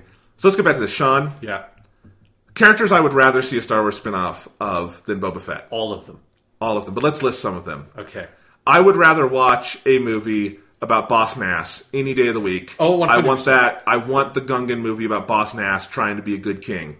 Yes. If we're sticking with episode 1, Sebulba, the asshole pod racer. Watch the shit out of that. At least he's got a really good name. I've always liked saying Sebulba. Yes. I don't think Salacious Crumb could carry a movie, but I think you do a little TV show about him and all his friends, kind of in a Muppet kind of style. I'd watch that. What if it's like a creep show style anthology show where they introduce a little short thing that's and here we go about this story about a bounty hunter. And Salacious Crumb is the Alfred Hitchcock figure introducing them. Exactly. Yeah, I'd watch Joe Conway's. Yeah, we should do that. That'd be a great. They should just make that TV show. That's actually a very good idea. I would like a very dramatic, soulful movie about a band of Tusken Raiders trying to survive the wastes of Tatooine. I want that. And it just ends with Anakin slaughtering them? Yes, exactly. Okay. Yeah, that's the post-credits teaser. Okay. Yeah, you just see Anakin step out of the tent and turn his lightsaber on. It's ooh. I think we should get a Richard Attenborough narrated nature documentary about the Sarlacc pit. Okay. That would be the thing that kills Boba Fett. Yes. That would be more interesting than the Boba Fett movie. Yeah, that could also be the post-credits teaser for the Boba Fett movie. Yeah, absolutely. That movie ends with him falling into the Sarlacc pit, Yeah. and then they do the Attenborough Yeah. documentary. Yes, that would be good. I would I don't know, Jabba the Hutt. I'm very stuck on Tatooine right now. There would be that. There's that guy who Obi-Wan goes to visit in the diner in episode 2. Yes, Daxter. Yeah, Daxter. There's that movie from 1982 called Diner. It should be a remake of that, but in space with Daxter. Yes, do that. Camino and saber darts. Yeah, yes, I'd watch the hell out of that. That would be very good. That would be fantastic. I mean, just like you could just make, a Ahsoka Tano movie, which they should just do. They should just do that. Just an Ahsoka Tano movie. Seriously, that movie would make all the money in the world. Yeah. Just for so many reasons right now, that would be the movie people want. Yeah. Yeah. I've gotten so close so many times to buying the Ahsoka Tano book. It's it's probably not that good. I don't know. But I watch just because it's material that they would have adapted at the end of that show. It's I really like that character a lot. I mean, hell, I'd take the fucking Maz Kanata movie from the new trilogy. She's kind of cool. She's played by Lupita Nyong'o. We all love Lupita Nyong'o. Do that. You can do Academy Award winner Lupita Nyong'o in Maz Kanata, the movie. It would do better than Solo did, probably. Yeah. Thinking about Solo, a Star Wars story, they could make a prequel to the prequel Solo. That's the L337, a Star Wars story. She's great. Yeah, that's that character. That droid is really fucking good. I mean, I'd rather see that. All the characters in Solo were really great, and I wouldn't mind a sequel because I really liked them. But it's not going to happen. Oh, God. No, so, it's not going to happen. All right, let's move on with the news. We will get to Solo soon. We have a lot of thoughts on it. It's a movie. But other piece of movie news, Sean. Okay. This came out on Twitter earlier today. Zack Snyder. Oh, God. Zack Snyder said on Twitter today that the next project he is in active development on is Ayn Rand's The Fountainhead, because of course Zack Snyder wants to do an Ayn Rand movie. I feel like at the moment he said he wanted to do that, there should have been a small-scale supernova where he was, where just all of his energy in the universe collapsed on itself because he reached the peak form of himself and his potential. It's it both makes so much sense if you have been paying attention to the politics of his movies. You really only have to see any random Zack Snyder movie to get that side of it. But also, I fucking read that book when I was 15 or something. I'm sorry. Yeah, it's interesting. I'll leave it at that. But I cannot, for the life of me, imagine how the fuck Zack Snyder, for people who don't know, The Fountainhead is about an asshole named Howard Rourke who's a rapist and an architect. They don't dwell on the rape part that much. But he's an architect who thinks he's so much better than everybody else. And all this, the book portrays this as very positive. That, he's this creative, industrious architect. Because, architecture is the most fascinating of all the creative pursuits that I love reading about. No offense to architects out there. It's just not the most sexy profession in the world, right? Yeah. But he thinks he knows everything about architecture and is on the cutting edge fucking avant-garde buildings that just look so amazing. There's a lot of descriptions of very modernist building architecture that this Howard Rourke dude puts together. And politics and the fucking critics don't get him and no, your buildings suck and you have to build like everybody else builds buildings. He's just no, I'm going to build buildings the way I think are the best. And only the smartest people understand him. That's what that story is about. Which again, you can see the politics association with Zack Snyder and his obsession with Rorschach and Batman and those kinds of characters. But also, Howard Rourke doesn't go around and beat the shit out of people in slow motion action scenes.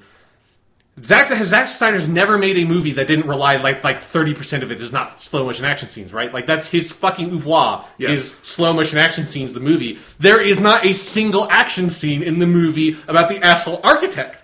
How does he make this movie, Jonathan? To be fair, there's not really any action scenes in Watchmen either, and he found places to put them. But that's a superhero movie. There is space to put them. Because there are fist fights in Watchmen. They're not action scenes in the comic book. That said, I did not know the plot of The Fountainhead. I probably could have guessed because you just described the plot of Atlas Shrugged also. Except for in Atlas Shrugged, it's railroads and not buildings. Yes. That's the key difference. Yeah, and also it's about 500 pages longer, and that was one I did not read to the end. Okay, good. No one should. No. They become fucking Paul Ryan, and then they ruin our country. Yeah. So anyway, but here's the thing, though. Having been exposed to some of the toxic Zack Snyder fan community online, your description of The Fountainhead, that is how all of them talk about Zack Snyder. Yes. So I do see how he thinks this is his story of I don't do movies the way other people do movies, man. And that's why my movies are good, but you guys, you don't see. And that's why they took Justice League away from me, because it was going to be a masterpiece, but they couldn't see it. Where's the Snyder cut, motherfuckers? They're fucking holding it back on, like, the Howard Rourke cut. I made 3 tweets about this earlier, in the 2 hours before we recorded this podcast, and I already had a Zack Snyder fan come after me explaining how, no, there's nothing wrong with the Watchmen adaptation because Dave Gibbons, the illustrator, said it was really good. Okay. I mean, you misspelled Alan Moore there, but whatever. One last thing to say about The Fountainhead, now that I'm, like, plumbing the depths of my memory about that book. There was one character that is the, like, foppish, like, probably, like, trying to be, like, coded as homosexual, like, in a negative way, character that is the critic, Ellsworth M. Toohey. I like that name. And I do not... Zack Snyder will not update that character for the 21st century. No, that would be my prediction. No. No, it sounds like a movie about abusing women, thinking you're really great, and fascism. And those are 3 things Zack Snyder, his movies, maybe not I know nothing about the person, the movies are in fucking love with. So yeah, it is particularly, like, I think is a very bold choice to in, like, the Me Too moment we're having, to say, I'm going to make Fountainhead, which is 100% a book that glorifies the abusive asshole creative genius, the male creative genius of the central figure. It's like, we're in a culture right now that is trying to sort of, like, dismantle that archetype and throw it in the fucking trash where it belongs. And you're, like, picking the book that below Atlas Shrugged is, like, the most glorifying of that figure. This is the guy, Sean, who, when he had full creative carte blanche from Warner Brothers, made a movie called Sucker Punch that is about a bunch of young women being thrown in an asylum, and to empower themselves, they imagine they are in a brothel, mostly naked, for the pleasure of, like, really creepy dudes, and they beat, like, video game characters up because that's the only way Zack Snyder's movies can see women. Yeah, see, I've read The Fountainhead, and you've seen Sucker Punch, and those are crosses that we will bear for the rest of our life. All right, moving on. So there was a big kerfuffle last week over getting into video game news. PlayStation CEO John Codera said at a conference that the PS4 is nearing the end of its life cycle. But as part of a broader conversation about the console's age, future, etc., he said the focus over the next 3 years is on exclusive games, online services, subscriptions, etc., hardware not being a focus. People spun this out in a dozen different ways. I do think there's something a little weird about talking about this right now, but either way, this is a case where I feel like there was a lack of, like, context and understanding of what these probably meant, so I thought it was worth talking about for a couple minutes. Yeah, because it was like at a financial meeting. Yeah. So it wasn't like really designed as this, like, public message of, like, we're doing something new in 3 years. It was more talking to financial investors and everybody about, we are entering we're entering the beginning of the last stage of the PS4's life cycle. I still think that knowing that those comments would be public to all the gaming press, I would have worded it differently. It's tone deaf in the way a lot of Sony messaging is tone deaf. But it's like, it's also just, like, obviously true that, like, we're going to get a PS5 probably around 2020, 2021. Like, that's, yeah. Like, that's almost certainly what's going to happen. Like, I would be very shocked if that was not the plan for a while. Yeah. But because, so it is like a weird, I agree. It was like, it was phrased a little bit strangely, which makes more sense when you understand this, like, not, like, he wasn't aiming it at consumers in any way, but you're right. He probably should have been sort of, like, aware of that, the gaming press would. There's no such thing as a closed door meeting anymore. So, Yeah. Get with the times. That's all I'm saying. Yeah. But it's, prepare, save up for something for 2020, because that is when, if there are going to be new consoles, that is probably the year they're going to come out. I guess I do think the timeline of new consoles that we're hearing about does confuse me on a pretty fundamental level, that this generation is not going to be any longer than the previous one. Because that would be actually a year shorter than the last generation if it were 2020. If it were 2021, you'd get to the same length if you consider it from the start of the 360, which was a year earlier, and went to 2013, 2006 to 2005 to 2013, which was a full 8-year cycle. This would be a 7 or 8 year cycle, maybe. Yeah, which the PS3 was 7 years, right? Yeah, the PS3 was 2006 to 2013. Yeah, but I don't, especially like. If Sony internally does not view this generation as being any longer than the previous gen, can we just close the book on the mid-cycle hardware refresh thing? That was a flop, right? I have no idea. Like, I no access to the sales data. I mean, like, the PS4 as a console is still wildly successful. It is wildly successful. I've never seen any numbers that split out what the PS4 Pro specifically has been selling. It really is interesting whenever anyone, including like in the business with a business strategy, tries to predict a rapid, big change to the console market, whether it's going to die or we're going to be making it like iPhones with like new hardware refreshes and all these things. It just doesn't like the main cycle of you have a hardware for a couple of years and then you replace it seems to be very difficult to break from. Yeah. Because it does feel like if any console is kind of like set up to just go for a while, it's the PS4, especially now they've got the Pro, and you know they've got exclusives all the way out for years to come. It does, and you know this generation took a while to get started too in terms of being revved up.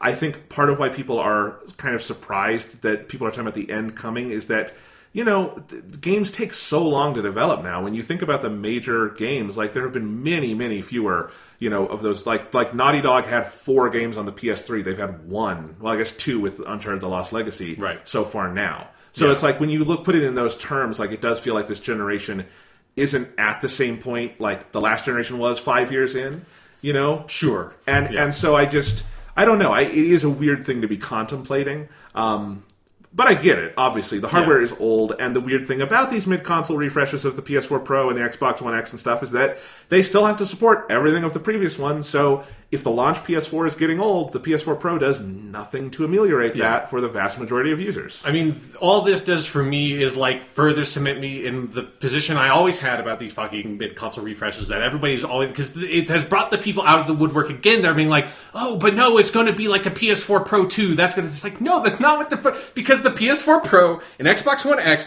only happened because 4K TVs happened. Yes. If 4K TVs did not happen, we never would have gotten the fucking mid-console refresh thing.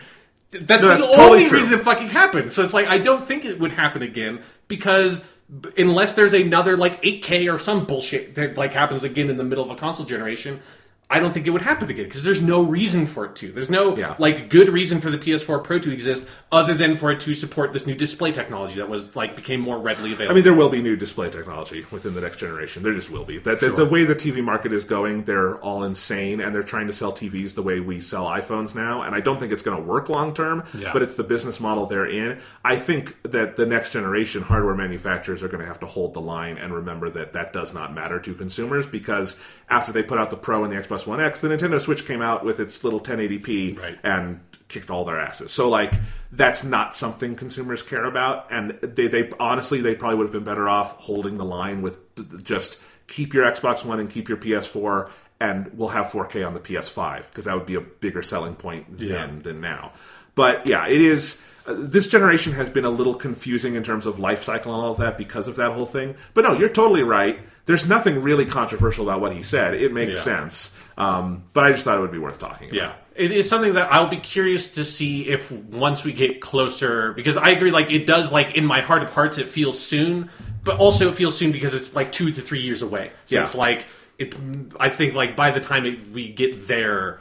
like, who knows how we will feel. It kind of reminds me of, like, the Peter Capaldi leaving, and when it was like, you only had 2 seasons, it's like, no, what? That's insane. But then when you get into the 3rd season, it's like, okay, I can see the path of how we have come here. What if they do the PS5 and once again have no backwards compatibility? That would be an issue. I think they will have to be backwards compatible with the PS4. Like, it's just... You say that. I would have thought that about a lot of things with Sony. I don't know. But, like, I think there's no... Unless there's, like, they make some weird... like, left turn technology wise, it would just be pretty, relatively speaking, easy for it to be backwards compatible with the PS4. You would have said that after the PS2 going into the PS3, and they did the weird hard left turn technology wise. But, like, that's the one time they did it and they got bit in the ass by it. And there's no reason to do the cell thing anymore. Like, nobody, like, the cell processor thing that they did with the PS3, like, nobody's trying to do that, like, no, I agree, like, ubiquitous hardware thing. I do think there needs to be a fundamental shift in the console market in so much as there needs to be more continuity between consoles. Of, like, your if you buy a PS5, it should not fundamentally change how you interface with your PS4 software. I just think that, and same with Xbox. The Xbox 2 should be the same with the Xbox One. Yeah. And Microsoft is clearly on that boat with all their backwards compatibility stuff.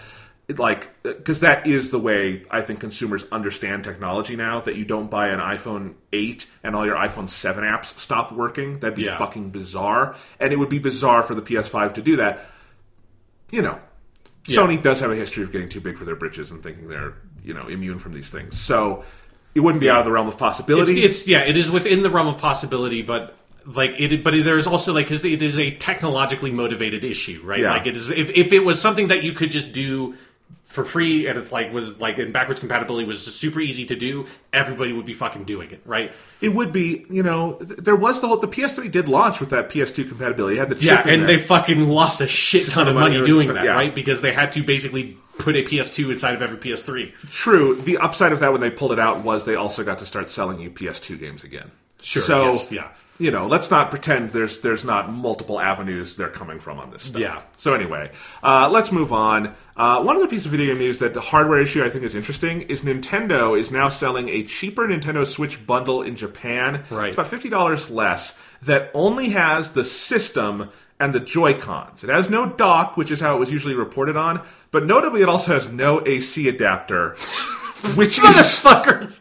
Which is... What is Nintendo... Nintendo has learned so many lessons and stubbornly not learned some others, and it is very strange, because they started doing this with the 3DS near the end of it. Not even near the end. I think it was the XL all over the world except the US didn't ship with it, and then the new 3DS everywhere in the world didn't ship with it. And now they're doing it with this... Because here's the thing.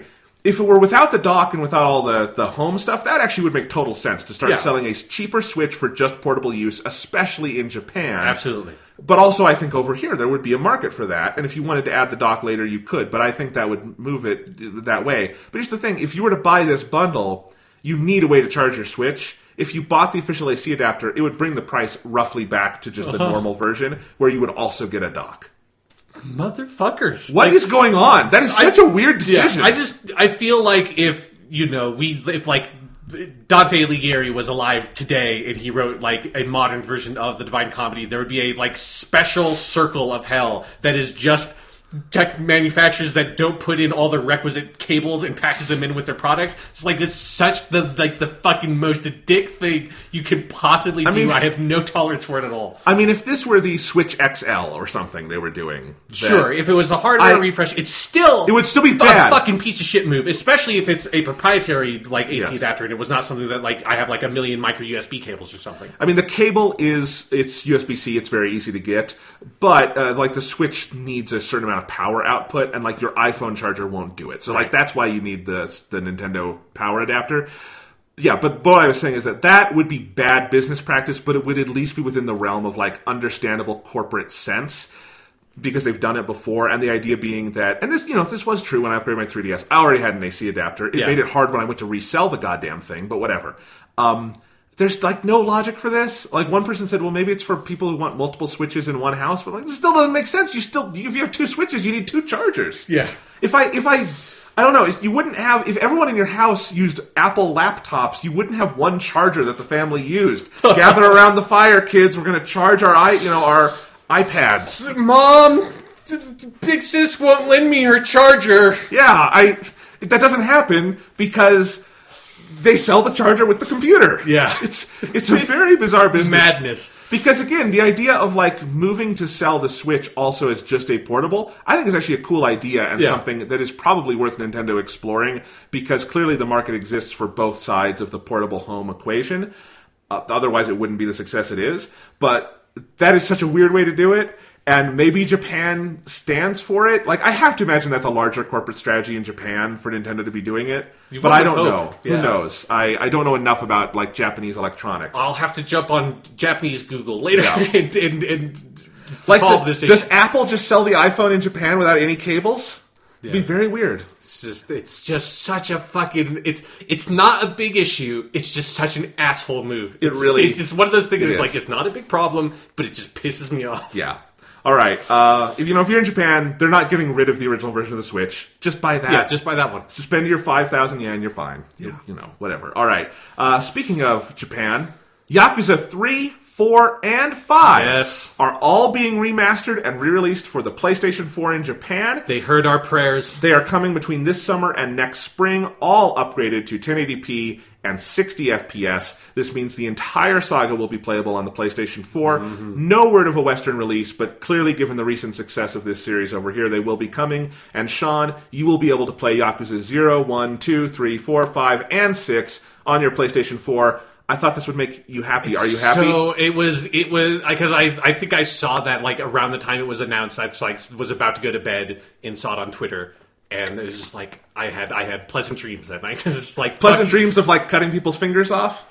Yeah, no, like helping people, bringing people pizzas in their time of need when they're actually looking for working visas, and Yes. and dancing mini games and playing billiards with my fucking shirtless Yakuza bros. That's the fantasy world. And yes, there's sometimes I got to rip off my shirt and go yeah and punch somebody in the face. That was there too, but that was also fun. Yes. Yeah, this is just like.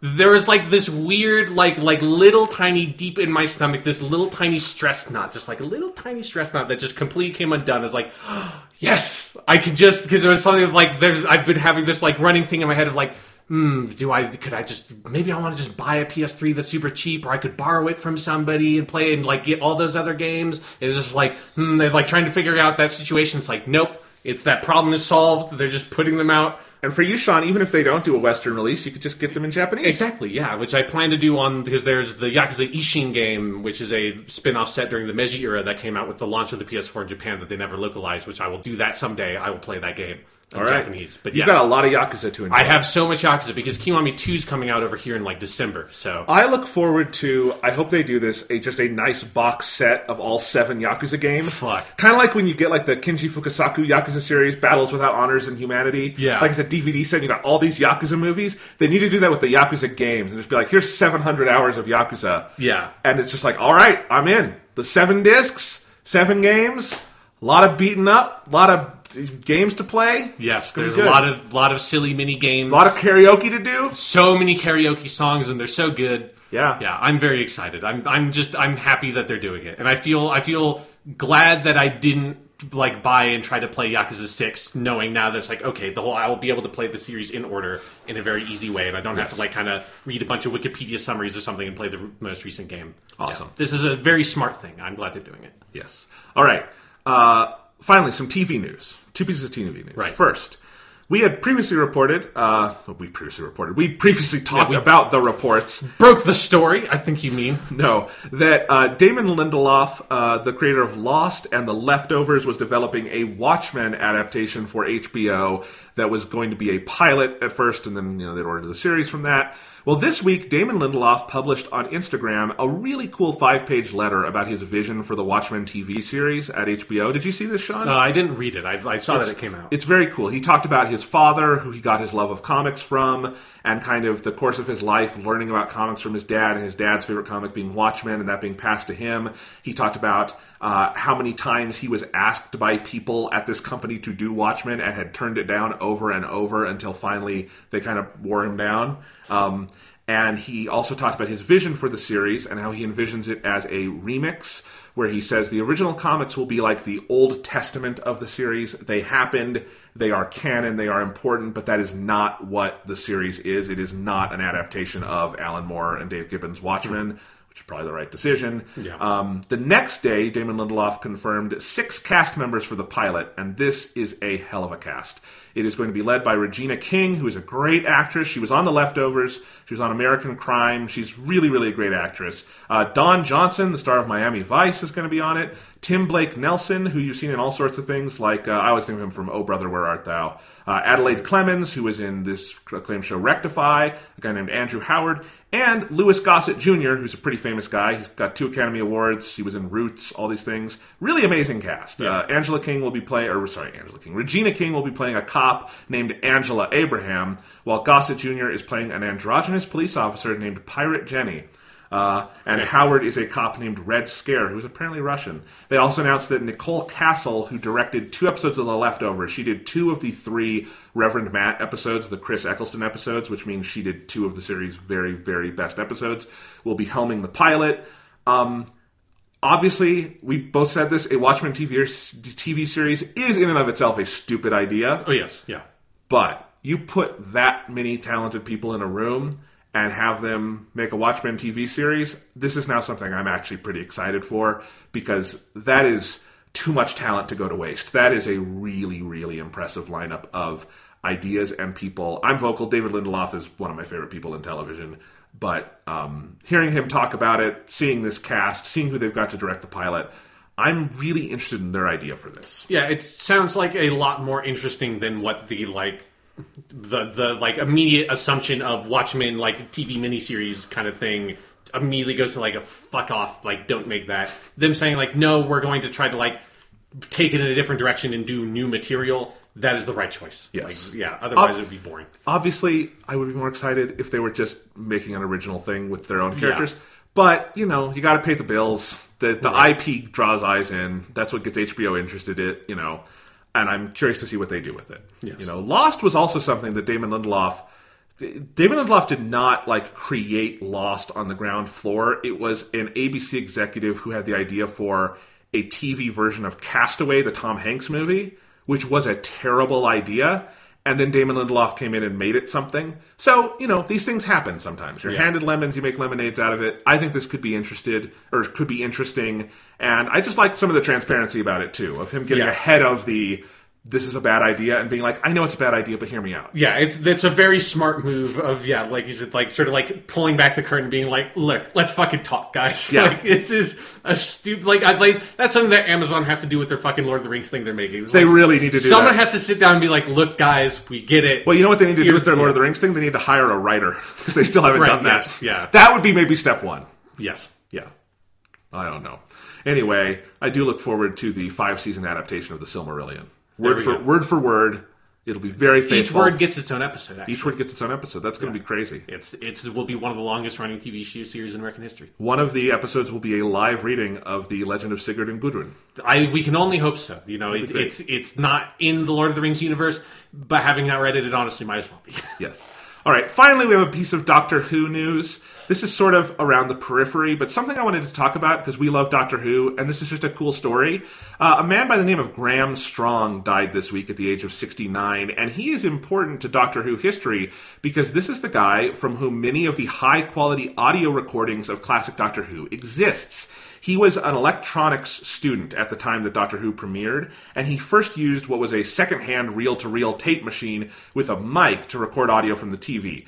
But starting around the time of the serial The Daleks' Master Plan... Yeah, which is season 3 of Doctor Who. Yeah, and I'm reading, by the way, I'm quoting from a Doctor Who news article here. He used his electronics knowledge to wire the audio output from the television into the tape recorder, which at the time was a highly dangerous procedure that broke every rule of electrical safety, but it resulted in recordings that were crystal clear. There were several fans who recorded audio every week, we have lots of tapes, but Graham Strong is believed to be the only one to record it directly from the television, resulting in the superior quality of his recordings. In 1994, he met a Doctor Who fan who had contacts in the BBC, and that brought his collection to the attention of the BBC. By that time, those master tapes of those early episodes had been junked. So this is when most of Doctor Who is missing, or the first 2 Doctors is missing. And they're looking for episodes and stuff, but there's a lot of things missing. And so after Strong was reassured that his tapes would be carefully cared for, he handed over his recordings. There were over 100 Doctor Who episodes he had recorded, and those have been used for the animated releases of missing episodes, such as Power of the Daleks from a couple years ago, the first Patrick Troughton story. And his recordings are so clear that they often exceed the quality available on the film prints that survive, and as a result, a lot of the DVDs of those early episodes just use the Graham Strong recordings rather than the actual archival film print stuff. So if you like classic Doctor Who, you have heard Graham Strong's work recording this stuff, and he is one of those crazy Doctor Who fans without whom a lot of the series would not exist in the quality we have it. And that's so cool. Yes, it is. It's one of the things that makes the Doctor Who sort of fan community one of the best, I think, around. Particularly the classic Doctor Who guys, just that group of particularly Graham Strong that were around during that day and have made it their life's mission in a weird way to be we're gonna fucking fit a horrible crime to the culture history was made by the BBC, not just for Doctor Who but lots of TV shows that they made in that period and these people have done so much to help fix that, and it's such a service to archival and history, and yeah, it's awesome. Yeah. And so thoughts and everything out to his family, but what an amazing guy. Tip of the hat from 2 Doctor Who fans to another Doctor Who super fan. Yes. To just, because we have heard his work very literally in our ears, and that is awesome. Yeah, it's yeah. Yep. Amazing. All right. Very cool. Let's move on, Sean, to our main topic of the day, which is Solo, a Star Wars story. There, you got it right that time. Yes. Spoilers for anyone who hasn't seen it, coming soon. I want to start here, Sean. Okay. I said on the podcast, I think 2 weeks ago when we talked about, we're doing that series where we talk about all of the original Star Wars movies. Yes. And I say original, now you can just lump the prequels into that, which is nice. Right, because yes. it's just, those are the George Lucas Star Wars movies and you put them off to the side. Because again, if that Boba Fett movie is the movie they make after Episode 9, that will be the movie that is the 6th Disney-era Star Wars movie, and isn't that a frightening thought? Anyway, when we were talking about Star Wars A New Hope, the original Star Wars, I said, looking at Harrison Ford's work in that movie, the biggest challenge to the makers of Solo, this prequel, would be to thread this really precise needle between, Han Solo at the beginning of Star Wars is this jaded guy who, just shoots Greedo, and he doesn't really want friends. He has Chewbacca, but he's very, disillusioned with the world. But he has this arc of coming around to, helping out Luke. And I said, it's going to be hard to tell a meaningful story with that guy and leave him in a place where we feel like he could become that character there. And the thing that I think I am most impressed with Solo, a Star Wars story with, is that I think they thread that needle about as well as you could in a movie like this. Because I think Jonathan and Lawrence Kasdan, the guys who wrote the movie, Lawrence Kasdan, of course, Star Wars royalty, he wrote Empire Strikes Back. He knows Han Solo better than just about anyone, other than maybe Harrison Ford.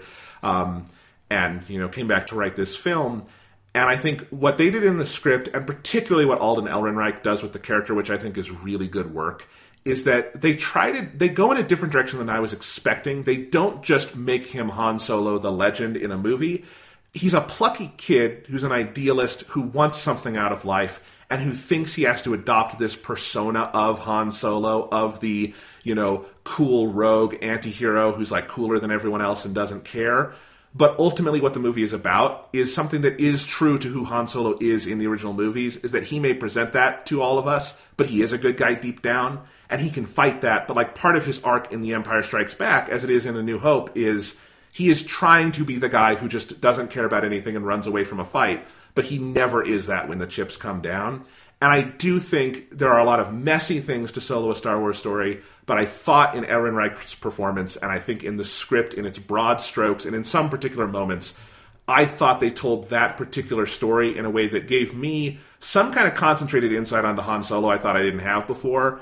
And that is the thing I like more than anything else maybe about the movie. Yeah, I mostly agree with that. I think for me there's a certain inescapable quality to the movie of that, I think there's so much stuff that is really well done about it. And particularly I think Act 2 is just fantastic in this movie. It's everything so of going to Kessel, everything on Kessel, and leaving Kessel. That stretch of the movie is so fucking good.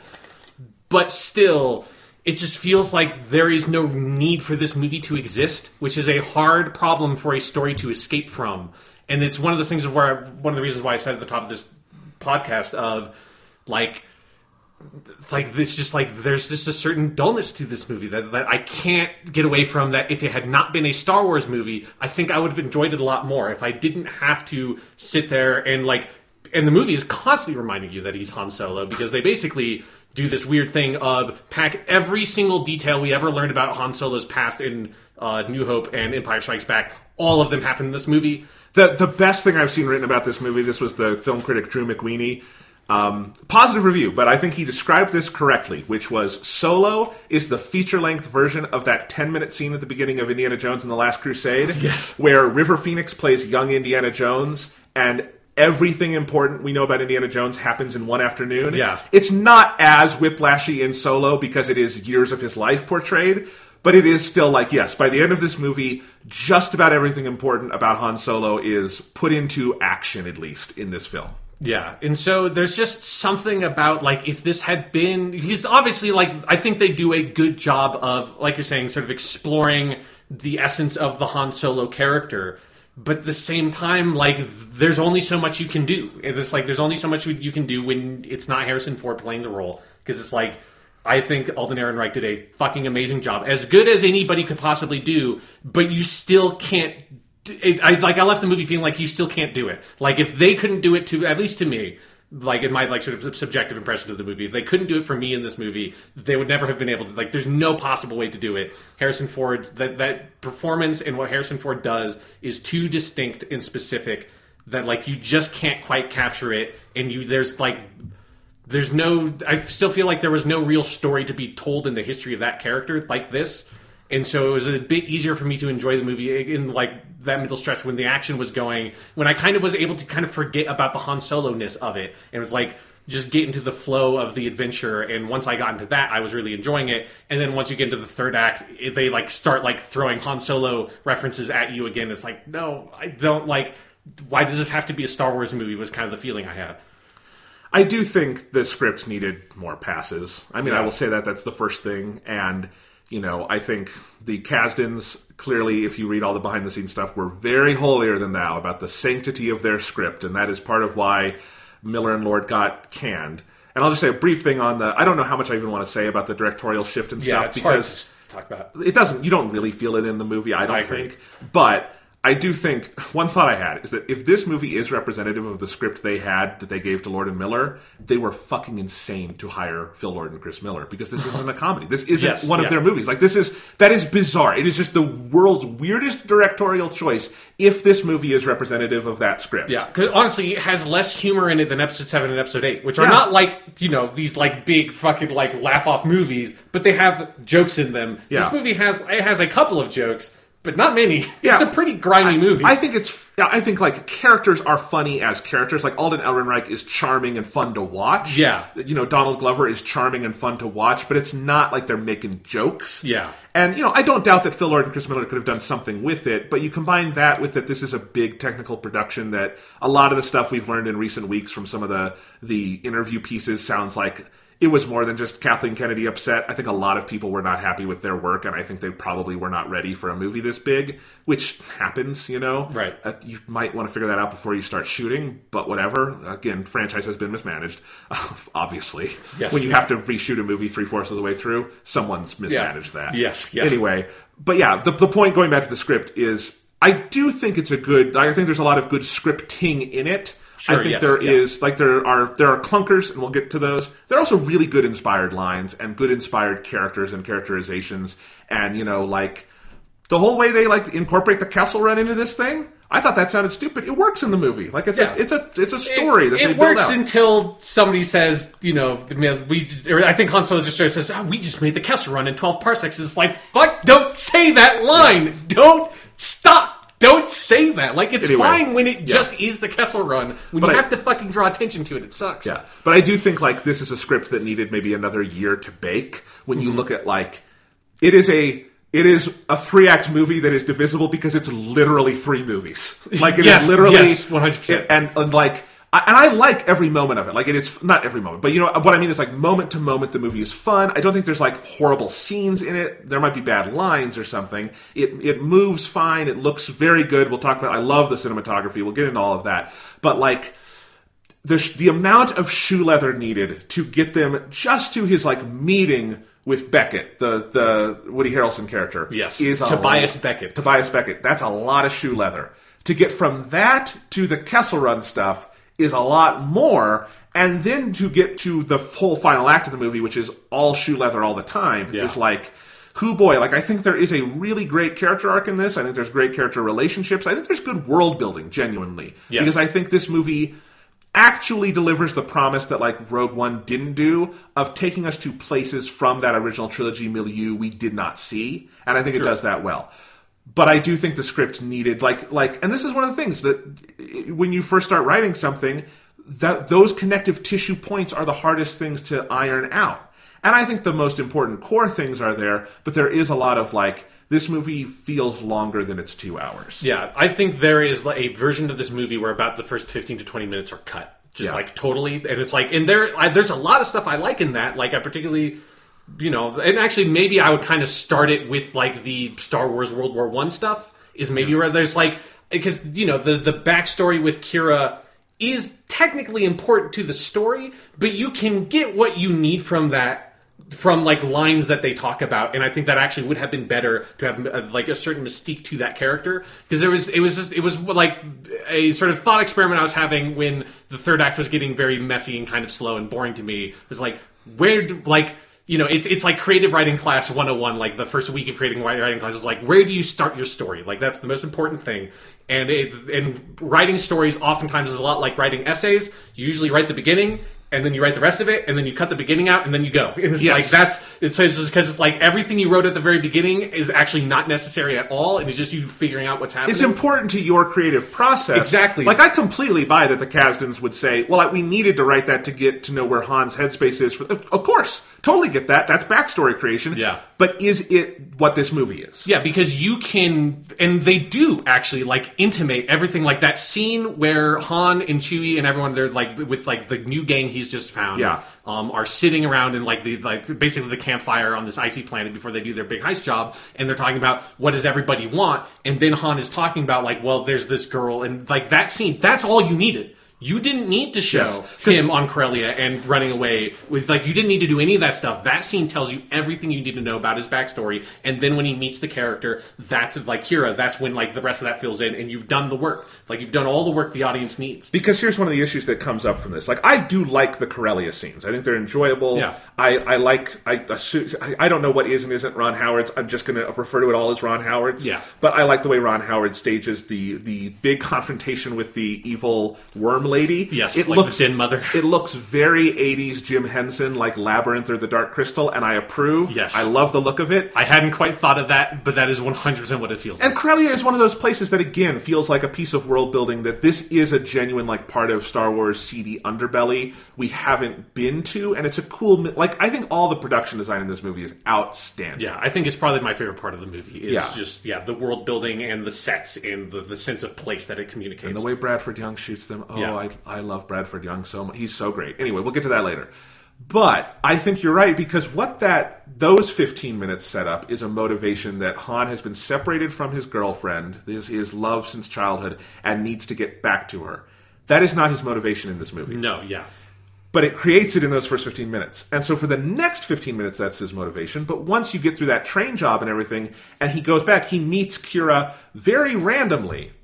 Now, if we did not know Kira before, we wouldn't think of that as random. We would think of that as he ran into someone he knew before, and you wouldn't have any context for how kind of crazy that is that happened. Yes, in this wide-open galaxy, he just happened to run into this one girl. The person who, for now, that is his sole motivation, is he needs to get back to Kira. And so it kneecaps that motivation, and his motivation has to change. And I think they do a decent job of, like, over the course of the movie, keeping a good center on, like, what he's trying to get out of things personally, but it does make that weird shift of like, well, what's he in this for now? And it's very strange. But yes, if you cut it out and you started with him in the Imperial forces and like him meeting Beckett, that probably is the more natural intro to this movie.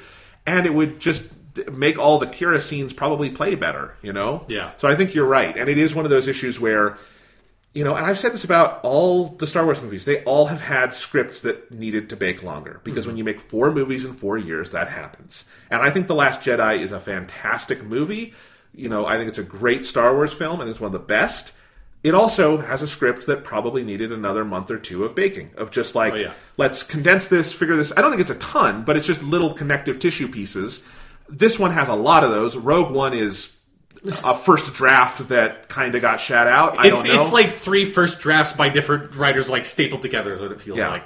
Yeah, you know, The Force Awakens like has an issue where it doesn't do enough to connect the motivation of the first half with the second half. None of these are like fundamental structural flaws that you can't fix. That's what I mean when like you need to bake it longer. Yeah. It's not that the ingredients aren't there. I think the ingredients are there in all these movies. It's how much time are you putting to getting them ready to go shoot. Yeah. And you need time, you know. George Lucas did not make episodes 4, 5, and 6 in 2 years. Right. You know, he spent 3 years in between each one and figured out the story. And even then, episode 6 didn't quite figure out the story. It's okay. Right, yeah.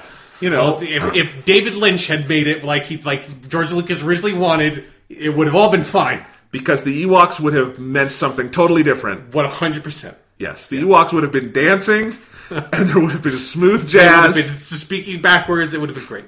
The end of the movie would be Mark Hamill waking up in the Red Room and an Ewok dances toward him. Yes, and then just like Leia like screams this deafening high pitched scream, and then Liv cuts to black. It's like, this is the most frightening Star Wars movie I've ever seen.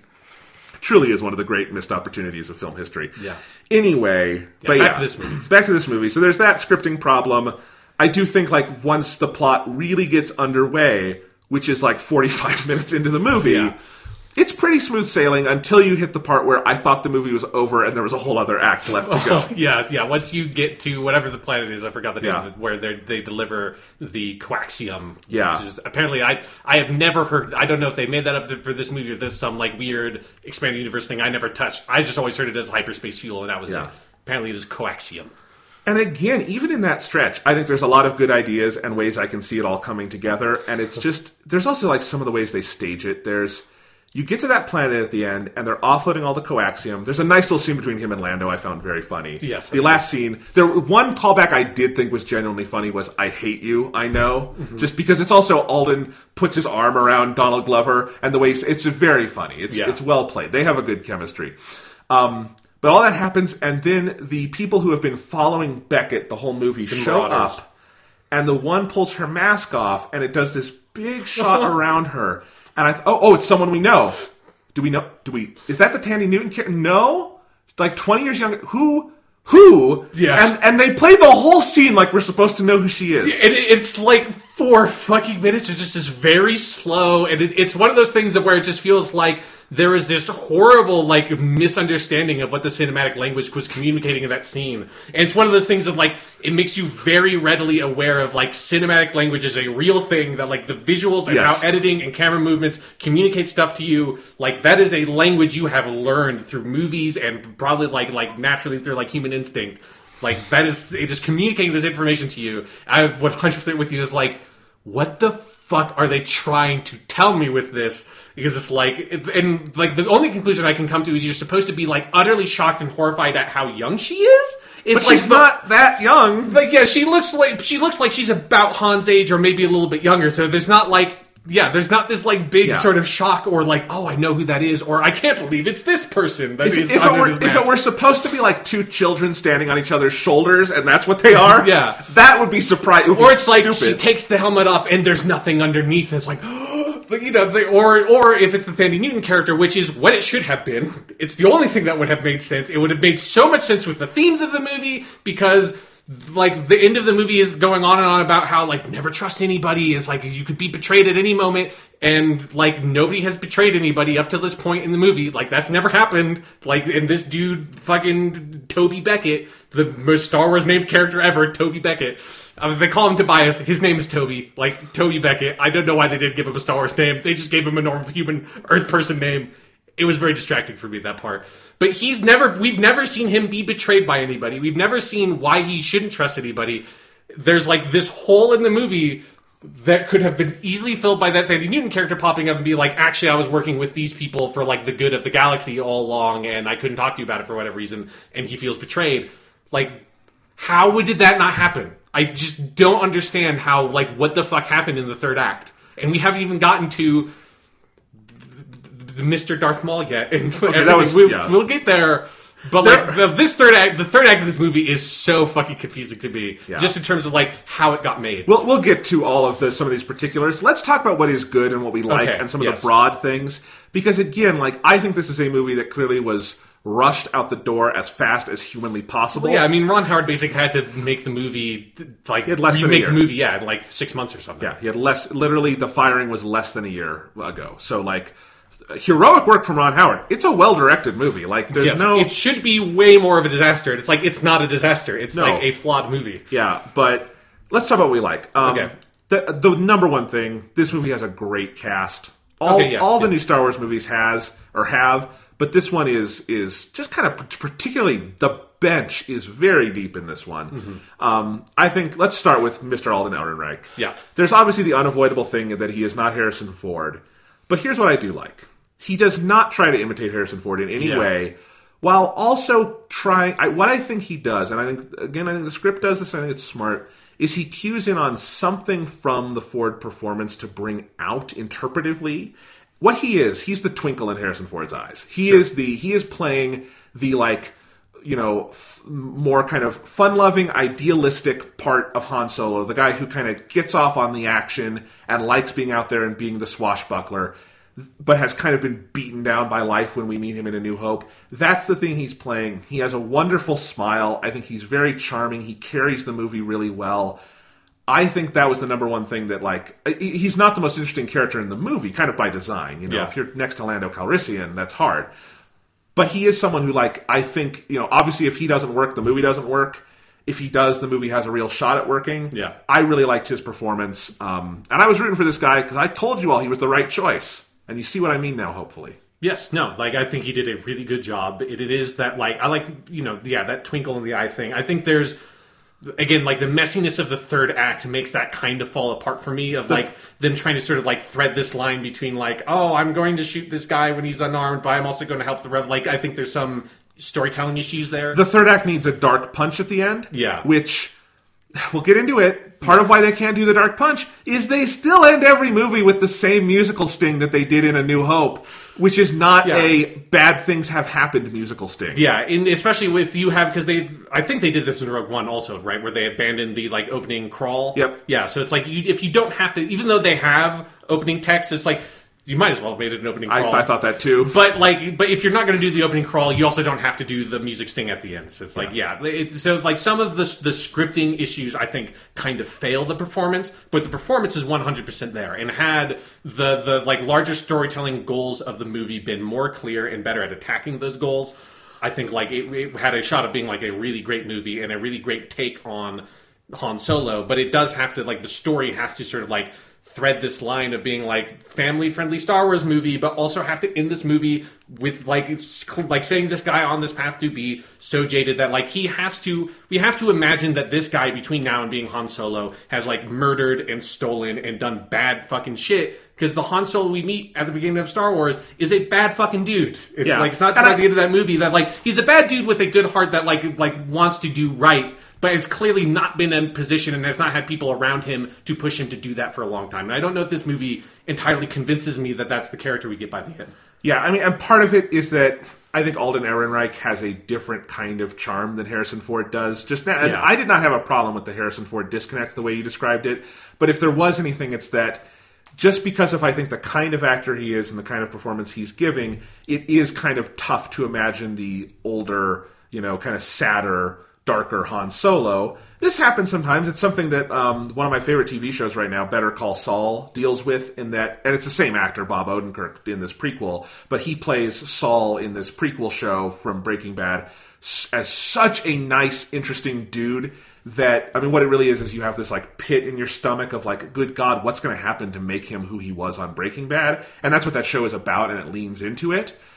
I think Solo could have done that with how idealistic they portray him in some parts of it, but particularly the end of this movie needed to lean into it in that he needs to be isolated with only Chewie at the end of this thing. Yeah. And he technically is on paper, but he's still got this spark at the end that I'm not sure why it's still there. So, and the only thing I can think is that they wanted to do 3 sequels to this and have the Han Solo cinematic universe that would end with him walking into a cantina in Tatooine. But but overall, what I was, I do think the performance is good. I think Harrison Ford is a tough fucking act to follow. Obviously, but he's great, and I've seen, Harrison Ford said he really loved this movie, and usually when someone says that about a movie they are in some way financially tied to, I don't listen to it. But Harrison Ford don't give a fuck. Yeah, no, he was probably high when he was watching it too. It's I believe him. But I can buy that Harrison Ford would watch this, and for a character, he clearly poured a lot of passion into and say, yeah, I think they did right by me here. That's cool. And I like that. But, I do like that Ehrenreich is not afraid to just make it his own performance. Yes, it's 100% the right move. And it's the kind of thing that, if he had not done that and was trying to do more of a Harrison Ford impression, for me, I would have never been able to get into the flow of Act 2 like I did. When, the movie is going on all cylinders, that's when I forget about, connections to Han Solo, Harrison Ford, all that melts away because the movie's just doing what it needs to do. And this has a big ensemble, and he's fun with all of them. He has good chemistry with everyone in the movie, and that's important. So let's see. Chewie's great. I just want to say, Of course, yeah. we forget that someone is performing as Chewbacca, but they are. Peter Mayhew retired after Force Awakens because he's like 80, understandably. And the guy who plays him now, played him in Last Jedi as well, is Juna Suotomo, I think is his name. He's great. He's a really good Chewie. Like, he has the physicality down. I love what they do with Chewie in this movie. I like how they meet. Yes, where that's a good scene. That's a great scene, and I love that, like, of course that's how Han and Chewie became friends. Circumstance threw them into a really rough ride. They figured it out together, and then it just kind of naturally was like, their vibes just kind of gelled, and it was fun. And they had a good time together. And I like that there's no, like, one moment where Han, like, looks at Chewie and goes, Chewie, you're my best friend for life. Mm-hmm. They do that with some other things in this movie, very obviously. Yeah. They just let that develop, and, like, I'll admit it, there was, when Han and Chewie fly the Millennium Falcon for the first time in this movie in Act 2, I was like, yeah. Because it just felt like, and that's the ultimate sign that they got those two right, is that I got the rush of them sitting in the Millennium Falcon. And that was not guaranteed, Yeah. So they did that, and good on new Chewbacca. Yes, I 100% agree. It was like, and it just, like you said, that it worked when it just felt right that Han and Chewie were together at the end of the movie, and it's like you said, there's no, like, again, there are scenes that have some very ham-fisted dialogue, but there was no ham-fisted dialogue like, we're like, in it together forever, buddy. Like, let's go. Yeah, they didn't have to do that. And again, some of the steps along the way here are wonky, but I do like the general feeling of there's a big ensemble, but the last two left standing are Han and Chewie. Yeah. Again, I think some of the ways they strip some of those characters away from them could be done differently, but that they come together at the beginning, they're there together at the end. There's a circularness to that I like. Yeah. That I think they do well. There is one bad Chewbacca-related line, which is, he says, what's your name? And he says, Chewbacca, cool. That's all you need to say. And then he goes, it's a little long, though. I might need to shorten it. And you basically want Ron Howard to come out from behind the camera and go, get it? Wink. And then go back. He calls him Chewie all the time.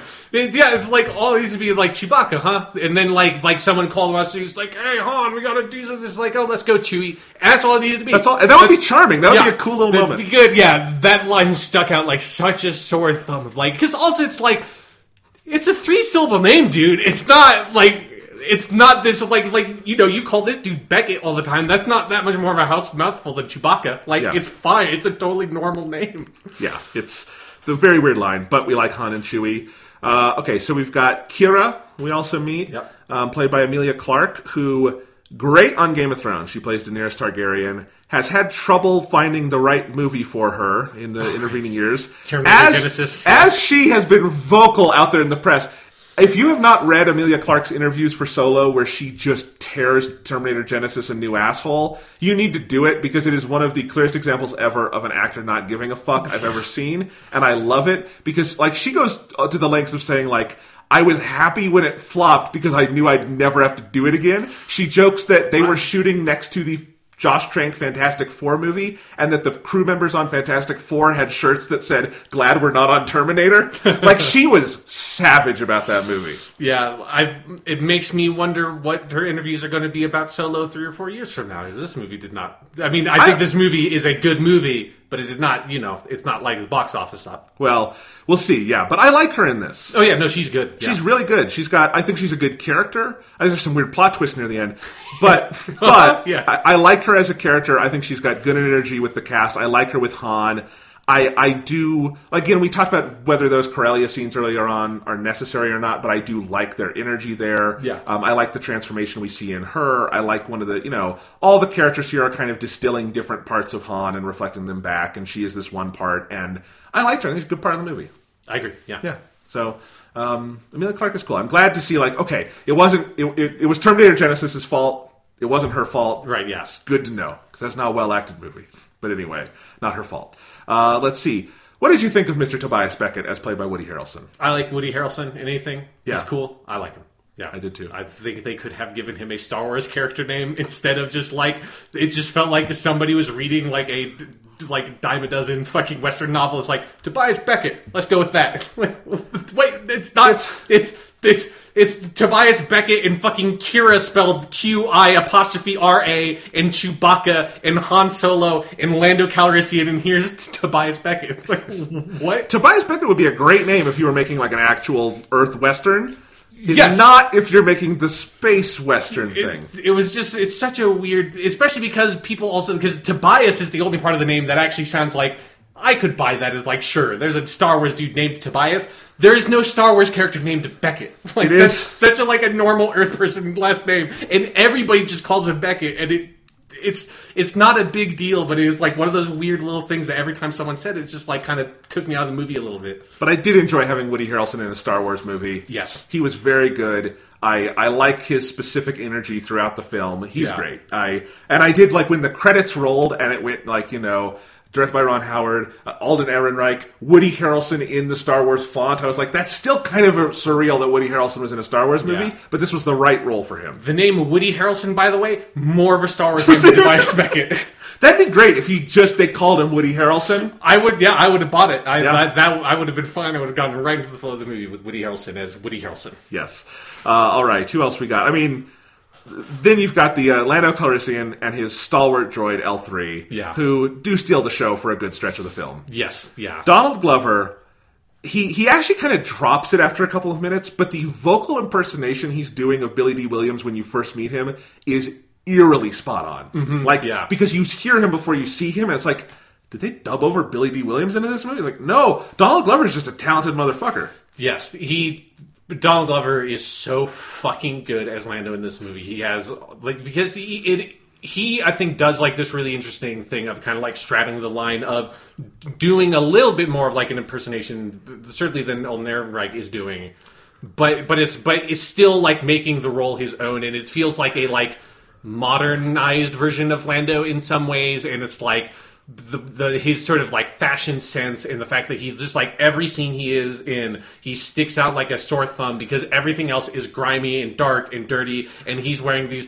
pristine, bright, Technicolor clothes with big flowing capes, and he just has the swagger 100% of the time. I did like that there is a scene where Kira and Han are kissing in his closet full of capes, and they do make a little joke about it, and I thought that was a well-earned joke that he has a closet full of capes on the Millennium Falcon. Also, I think the best, most effective bit of sort of fan servicey connection to the original movies is that he always calls him Han and not Han. Really great. That's a really good attention to detail that they pull off really well, and I thought that's one that really worked for me. Yes, because I like how they rewrite it here. Of he's doing it to get on Han's nerves. Which is not how it's played in Empire Strikes Back. It's played in Empire Strikes Back. It's that they didn't care about pronunciation on set. That's what it is. But they do it very well here. I love that they're not really friends in this movie because Han's kind of a dick to him. And Lando's kind of a dick. But that whole first scene where they're playing cards, that's great. I love the callback at the end where he comes back and wins the Millennium Falcon.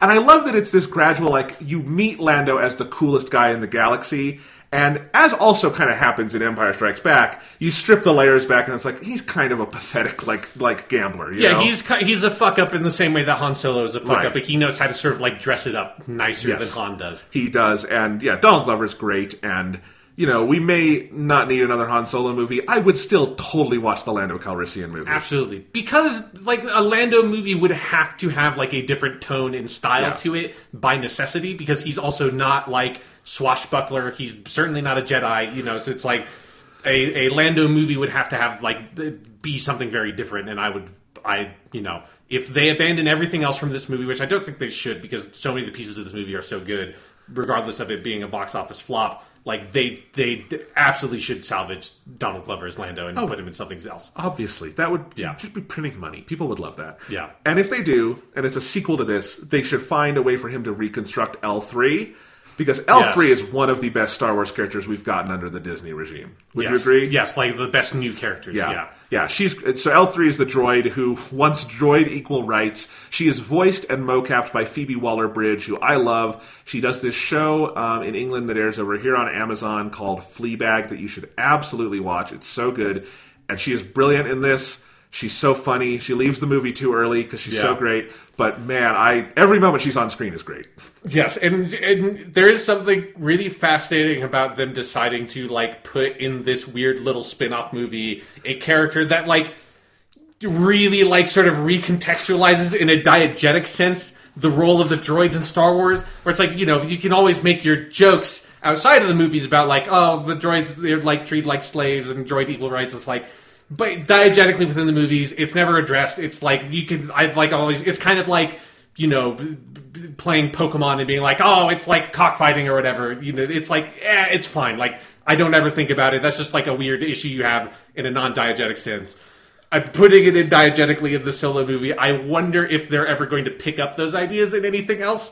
Because there's something, like, it is so good and so well done in this film, but it also is something where it's like, you kind of opened up a big can of worms that feels like it would be weird never to address again. That, like, that she starts a droid rebellion on the planet of Kessel and all this stuff. I'll just say, the best character in Rogue One was a droid, the Alan Tudyk character. Right, yeah. The best character in this movie is a droid. I think the clear indicator is that the next spinoff should be a droid movie. Yes, and it is a movie about the droids fighting for equal rights, and it's like this very tense drama. Like, there's no action in it at all. It's just like, like all the Senate scenes from the prequels and that kind of stuff. No, I think it should be like, they did that Nat Turner movie a couple of years ago called The Birth of a Nation about the slave uprising. I think it should basically be like that, where a bunch of droids have an uprising and try to kill all the people. So, like, have it be incredibly violent. And yes. It's a violent uprising. Okay, yeah. Sure, I can see that as well. Yeah, and it should be L3 starting it again, because the scene in this where she goes in to, like, do the computer stuff and takes off the bolt of the restraining one... bolts. How barbaric. How barbaric. And then that droid starts going to freedom to, like, take all the other restraining bolts off. The, like, domino effect of that scene, and, like, that is a phenomenal action, like set piece scene of all the moving pieces that come together to form their fleeing from Kessel. Yeah, it's like this great. Really smooth heist that has just, like, bit by bit gets thrown into the most absurd chaoses. Like, they've fucked up that. I mean, they succeed in the heist technically, but it's not, they're like, that Ocean's 8 movie is coming out. They are probably going to do a much smoother heist. Yes, they are. That movie's not going to end with, like, the fucking LA riots breaking out, right? No. So it's, that was all good. And then L3's death does lead to some of the more interesting stuff with Lando, because there is that earlier scene. I love this motion where L3 comes and sits on the chair next to, I think is it Kira? It's Kira, yeah. Like she's doing the power move like Riker in Star Trek, where she sits like backwards on the chair and she talks about, like, being in love. And what I love is that it's funny, but it's not quite played for laughs. Like, L3 is just being completely serious. Yeah. Great moment. And then later, like, Lando was really in love with this droid. I don't know how far they took it. Yeah. Lando's a player, who knows? But, like, it's like weirdly, like, when she dies, it's very affecting. Yeah. It's the kind of thing that, like, all just kind of joking aside, I legitimately do hope that another Star Wars movie sort of, like, picks up some of those ideas and makes it more central to the movie, because I think there's, that material in this movie makes it very clear that there's a lot of stuff to work through that works within the Star Wars universe, and I would be interested to see them make that more of a focal point for something instead of being a side bit. Absolutely. So, who knows? The Lando Calrissian movie could be he and L3 going around freeing droids and building a droid colony somewhere. Yes. I don't know how they would fit that in with the continuity of the original trilogy, but... It turns out that the twist at the end, Cloud City, all the other people are androids. I mean, you have Lobot has the weird little, thing on his head, so We only see, 3 people in Cloud City, so... I mean, you have all the Ugnaughts that take C-3PO and rip him to pieces, so That's there's true. Actually, the, little bit we've seen of Cloud City was not the most sort of nice to the droid characters we know. Yeah, they'll figure it out. Sure. I'm kidding, I don't know. They can cover that in the same movie where they tell how Luke's lightsaber was recovered from Bespin. That is the one. They should cancel the Boba Fett movie and make the Luke's lightsaber a Star Wars story. Hey, maybe that is the Rian Johnson trilogy. All 3 movies, The Search for the Lightsaber. Yes. All right. Anyway, yes, liked Lando, liked L3. Are there any other significant characters? Okay, there's Paul Bettany. Oh, right, yes, as the villain, yeah. Who, like Josh Brolin, is just having a good month of being in multiple blockbusters, and me thinking, God, Paul Bettany should be in more stuff. I really like Paul Bettany. Yeah, I feel like it, for whatever, I don't know if maybe he's been in stuff recently that I just haven't seen, but I feel like I haven't seen him in a lot of stuff recently, and it's just like that 1-2 punch of Avengers, and this is like, Paul Bettany's really fucking good. He is. And I like him, I can't remember the character's name, but as like he's the bad guy. As the bad guy. The crime boss. Yes, with like all the James Bond villain scars on his face and everything. No, he's a great like crime boss character, and I love all the scenes with him. The third act obviously gets messy, but when you have the standoff with Han and him, and Han, is playing the long con and everything, there's a lot of good stuff there. Yes, and he's appropriately intimidating, I particularly love the first scene between him and Han, where you just get so much of a sense of like, Yeah. Han is so out of his fucking depth with this dude, Yes. and just survives by the sheerest like thread of luck. Yes. It's really well played.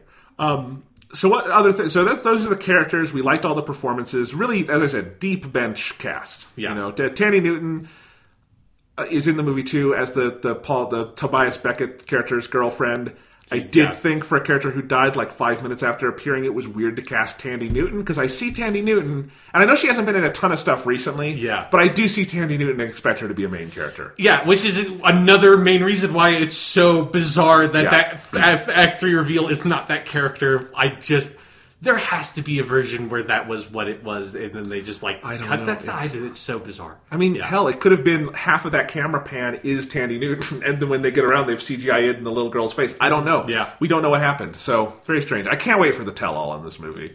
Yeah, that's going to be a hell of a fucking story. Yeah, because we've gotten a lot of one side of it. We haven't gotten the other, so it's going to be interesting. But, all right, characters, what other things did you like about this movie while we're on that track? I mean, you talked about the second act.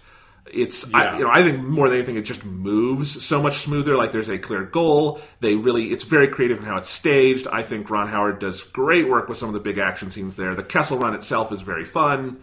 All that stuff. It's just there's a great sense of like focus on the different characters, and you always know what each character is doing and why they're doing it. As we talked about, like the spiraling out of chaos over the course of that heist is really well done. And it's the kind of thing of like, because this movie does traffic in a lot of cliches, and you've seen like sequences in scenes like what is in Act 2, but I think they put enough of their own spin and flavor on it that it does not feel like a cliche, which is like really to the movie's credit, because it's like the kind of thing that I don't know, for some reason, like going into some of that stuff, I like was expecting to be, I think because how slow the pace had been up to that point, a bit bored by it, but once it started moving, it's like, no, this is fucking really well done. Yeah, and again, I think if you had cut off the first 15 minutes of the movie, you probably wouldn't have felt that lethargic going into it, because it would have all been a direct arc towards that. Exactly, yeah. Because that is the point in the movie where like everything is very clear, the motivations are all really strong for the characters, all the bouncing is really well done,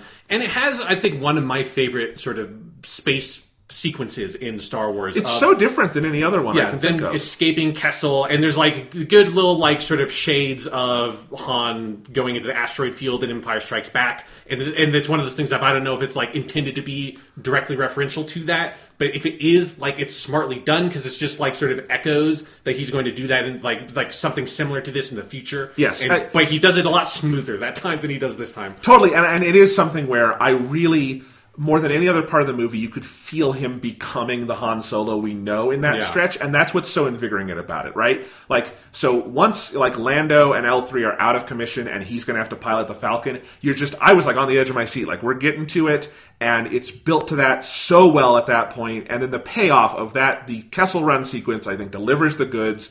All the crazy stuff he does there, it really does feel like this is how a younger Han Solo would approach this situation, and I can buy that he did this crazy shit, you know? And I think they nail that. And talking about the asteroid field thing, John Powell's score, which is really good, and we'll talk about it, because it's surprisingly great. He does not actually lean on John Williams music that much, and he doesn't even try to do like John Williams-esque themes all that much, but he does there go into, it's like a great little medley of Han Solo pieces, like, and he specifically pulls out, it is the asteroid run sequence is played there, mixed with some other pieces of Star Wars and Han Solo specific music, but I think they earn it in that moment of like bringing in some of the big gun, musical elements of Han Solo. I think it's very well earned, and it's an invigorating sequence visually, musically. It's very creative. It's good. Yeah, because that is also where they get to like sort of like stress and like sort of stretch their muscles with like having more kind of exotic visuals. I particularly love, you may know me, I love all the shit with the giant space monster. Of course, like that shit's awesome. But like particularly building up to that sequence where it's like, it's probably all CGI or whatever, but it's like a long shot away from, like, in the Millennium Falcon is a very small, like, little kind of like white disc, and there's like just black fog, and then the monster's like eye opens and kind of comes through. Like, all that stuff is really well done, and they like communicate the size and weight and kind of like fear of this giant fucking like nebula guzzling space monster. And then when they like defeat the space monster by basically like tricking it to fly into a black hole, that's pretty cool. And is also, if you pay attention to those effects, shockingly gruesome. Like, Yes. as it sort of like gets split inside out and like comes apart and falls into the singularity. It's like, I didn't think that they would go that far. Like, that's pretty gross. I mean, it is in the background of the shot, so it's like not front and center. They don't linger on it, but it's pretty gross. Yes. I also like, this was in the trailer, but it plays even better in the movie, the moment where Han takes out the last fighter ship by doing just a roll with the Millennium Falcon and hitting it. It's great. Yes, yeah, because it plays really well in context of how they set that up, and because they don't focus it on it as being like, oh, Han just did this amazing thing. It's just something he just sort of does in the middle of this dog. Well, because it's the kind of thing Han does not do later because he has better skills to evade these guys. Yeah. But it's like, what have I got? I've got a ship and I can roll it. Fuck it. It's a pretty wide ship. This will probably work. And hopefully we won't blow up. Yes. And when they arrive on the planet at the end and the Falcon is just totally fucked. Yeah. That's great. Donald Glover's reaction is outstanding. Loved all of that. Yeah. Other elements of the film I really want to focus on, like I said, the production design is really good in this movie. I also thought, my brother and I turned to each other and said, does that look like Mass Effect to you, a lot of this? I'm like, yeah, it does. And I can see that, yeah. And what it specifically is all the stuff in the crime syndicate, like the Crimson Dawn, all of their stuff. Yeah, it's very Omega from... Yeah. But what I was thinking is that, like, I love that we've gone around where Mass Effect is clearly heavily influenced by Star Wars in multiple eras, all these different ways, and we've come back around to Mass Effect being enough of a big cultural world-building, like, signifier that Star Wars can feel like it's borrowing it from it a little bit, and just the cycle continues. That was kind of fun, but great production design, I think. And I also think it, like Rogue One technically takes us to places we hadn't been, but it's just versions of sets from the original trilogy all the time. This doesn't do that. I think it really does try to imagine, like, it's not like, here's another cantina, and there's someone, there is a thing where someone is, like, playing music in the Crimson Dawn ship, but it doesn't feel like the exact same thing. It does feel like we're going to places Han Solo would have been, but maybe Luke Skywalker wouldn't have. Yeah, because it's that, like, the Crimson Dawn have a much different flavor than, like, Jabba the Hutt. Because, like, the closest thing is the beginning of Return of the Jedi when you see Jabba the Hutt's, like, sort of, like, palace and everything in Tatooine. Yeah. But this is much more sort of upper class.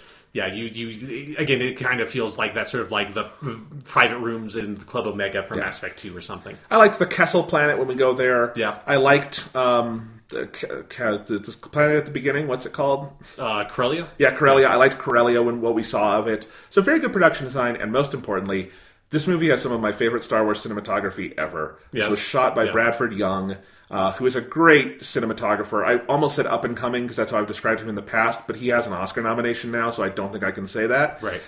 You would probably know him best from the movie Arrival. He shot that, and obviously great-looking movie. He shot Selma, the Ava DuVernay film about Martin Luther King Jr. Really, really talented cinematographer, and has a very distinct look, which he brings to this, where it's a very dark movie in terms of its palette and how he works with shadows, but it's not as simple as saying it's like a colorless or dark movie. Right. Like, he just does these things with, like, light, shadow, and texture, where it feels like the contrast and the gaps between lights and shadows and what does come through the image creates its own kind of geometric patterns. I think he's a really interesting cinematographer, very good fit for the Star Wars universe, and having just watched A New Hope, I don't think Star Wars has had this much, like, texture and grit to it since 77. Yeah, like, I agree. It really, like, captures that without looking like A New Hope. It is not shot like A New Hope, but it has, like, Bradford Young would have been a total star in the 1970s with his skills. Yes. He would have been really good at it. I think that is a good way to put it, that it does feel shot in a lot of ways like a 70s movie and has like that kind of grit to it, for sure. And it is the kind of thing that when I saw the trailers, I wasn't, like, excited about the way the movie looked, but actually watching the movie, it works a lot better for me. Yes. Like, because I was concerned about it feeling like it had no color in it, but that's not the case. No, and his cinematography is hard to get on, like, a small screen, or if you're at a theater that isn't projecting very well, like if you have a dim bulb, it's not going to look good. And I have seen some people complaining, like, I can't see the movie. It's like, that's your theater's fault, unfortunately. Yeah. Because, yes, it is a complicated image. I will say, like, probably when the Blu-ray comes out, that's going to look great, and you'll be able to, look at it on. If you have a nice TV, it'll look good, and you can probably adjust the brightness and things. But, like, yeah, I think it's because it's also not doing, like Rogue One had good cinematography, but it also, like, went for a lot of, like, these kind of money shots that looked great in the trailer, Most of them didn't make it to the movie, and the rest of it was just, this is Star Wars. It's not bad, but it's what it is. I think this is a movie that, I don't know if there's a ton of money shots you could pull out of it, but I think every shot is good. Yeah, it's more functional in that Yes. way to the storytelling than It's just Rogue One. very genuinely good cinematography. I love the way it looks. I think overall, Last Jedi is still probably the most visually striking of the new Star Wars movies because of things like its use of the color red and whatnot. But, I think of Solo and I think of those like golds and blacks that you get so many of. It really is a visually rich movie. So I like that about it a lot. John Powell's score. I want to talk about that. I have asked repeatedly, is Star Wars, can you do it without John Williams? The answer is still up in the air because John Williams did work on this movie. He wrote the main theme, which John Powell then uses for Han Solo. But I do think John Powell, who is the best composer no one talks about. He is really talented. He did the Jason Bourne movies. Right. Amazing scores. I think his best work is for How to Train Your Dragon 1 and 2 for DreamWorks. Those are great movies and have some of the best, theme motif-driven scores of, I think, the era we're living in. It's one of the few times I've watched out of a movie in like the last 10 years and been like, I have to listen to that soundtrack. He's really talented. And I think he did a good job here, in part because he's not just doing a Williams impersonation for most of it. It is Williams-esque. It uses the horns. It uses the kind of Star Wars orchestra set up. But it is not like Michael Giacchino's score for Rogue One was so bad because all of it is like he would just do a Star Wars theme and then tweak it so it sounds wrong to your ear. Right, where it's like, da, da, da, da, da, da, da, da. Like that kind of thing is all over Rogue One. It's like, shut up! Stop that! Like, that's annoying. Just recycle John Williams if you're going to do it. And I think John Powell brought in some really interesting themes here. There's some specific musical identities he gives characters that are really interesting. Like the music on the train heist sequence in particular is fantastic. But very, very well scored movie. And I'm like, okay, this is a step in the direction of maybe we if there's the right people and the right outlook on it, we can have a post John Williams Star Wars musical landscape. I liked it. I agree. Yeah. All right. Trying to think if there's anything else to cover before we get into some of the rougher stuff. Yeah. Again, I want to stress, and throughout all of this, I did ultimately like the movie. I like where it, landed on things, and even at its messiest, which is probably that third act, there were still a lot of things I was enjoying. But I did realize this movie was going to have some rough waters about 5 minutes in when Han Solo goes to an Imperial registrar. Oh God, yeah. I had fucking forgotten about this until you just brought it up. And says he wants to sign up for the Empire, which is a really cool idea. Like, I actually liked the world building of the Empire is just a thing, and kind of like if you're a kid with no options in the USA, you might go join the military. Yeah. That's a cool view on that. But he goes up in normal scene, says, "What's your name, Han?" And for what I thought this would have been is that, but they do the title earlier. What it should be is he should say Han, and he'd be like, "What's your last name?" And Han would kind of look up, and then it would cut to the title. Sure, yeah. And that would be it would be cheesy, but that would be like the good cheesy that we expect. Yeah, it would make me smile. Instead, says, "What, Han? What's your name, Han?" He's like, "Do you have a last name?" He's like, "I have no family. I'm alone." He says, "Oh, you're alone, are you? Solo, then. Your name will be Han Solo." And apparently, the name Han Solo comes in this crazy space with all the crazy names and alien languages. His name comes from the English word for solitude. Never knew that, Sean. Yeah. Can't say I didn't learn things from this movie. Yeah, apparently Latin exists in the Star Wars universe or something. Yeah. I don't know. It's particularly weird because we then, I guess the reason he does that is because he doesn't want anyone to know his full name. But in the moment, I thought it was that he's like an orphan, a street urchin, he has no last name. But then we later learned that he knew his dad and that his dad worked on fucking the same kind of Corellian frigates or whatever that the Millennium Falcon is. So it's like, that's me retroactively trying to justify. It's a terrible fucking sequence. There's no justification from it from a storytelling aesthetic purpose at all. But just trying to get in the head of the writers, or in the context of the movie, the logic for that sequence utterly falls apart to me when they introduce the dad character. You have to retroactively put that back in. I think introduce the dad character, they reference him, but still, it's he assumedly has a family name. Yeah, he has a surname, and he just doesn't say it. And I guess, and then for the rest of his life, he just goes as Han Solo. It's why? It is. Why put that in? It is the worst line in the movie, right? Yeah, it's like the worst like sequence of it's the it's like you could put that into a fucking like take that out of the movie like as it is shot and performed and everything and put that into a fucking like Saturday Night Live sketch from when like Alden Ehrenreich hosts Saturday Night Live, and I would not be able to tell the difference. It's like, yeah, that's just a like parody of shitty cheesy Star Wars dialogue or something. Like, this is awful.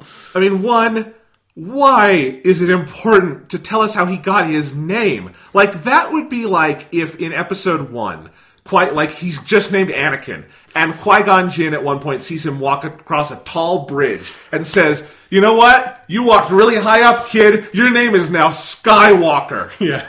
And he'd be like, "Okay, mister." And then you go on with the movie, and then every time you hear Skywalker from then on out, you facepalm a little bit inside. Uh-huh. And it is like, because Thomas pointed this out to me, that it's like a big, like in The Force Awakens, for instance, it's a big emotional moment when you learn that Kylo Ren is actually Ben Solo. But now God. you think, oh, the Solo comes from when Han was a kid, and this weird guy who has an interest in Latin roots, I guess, decided to name him after the word for solitude. Yeah, I mean, the only thing that would have been better, like, this is actually what they should, if they were stuck on this fucking idea that his name is not actually Han Solo, and the Solo part is some sort of weird-ass alias for no good reason, but if you're stuck on that, they should have had the dude say, like, oh, okay, no family name, huh? Well, then Han Do, and just write that as like, let's not.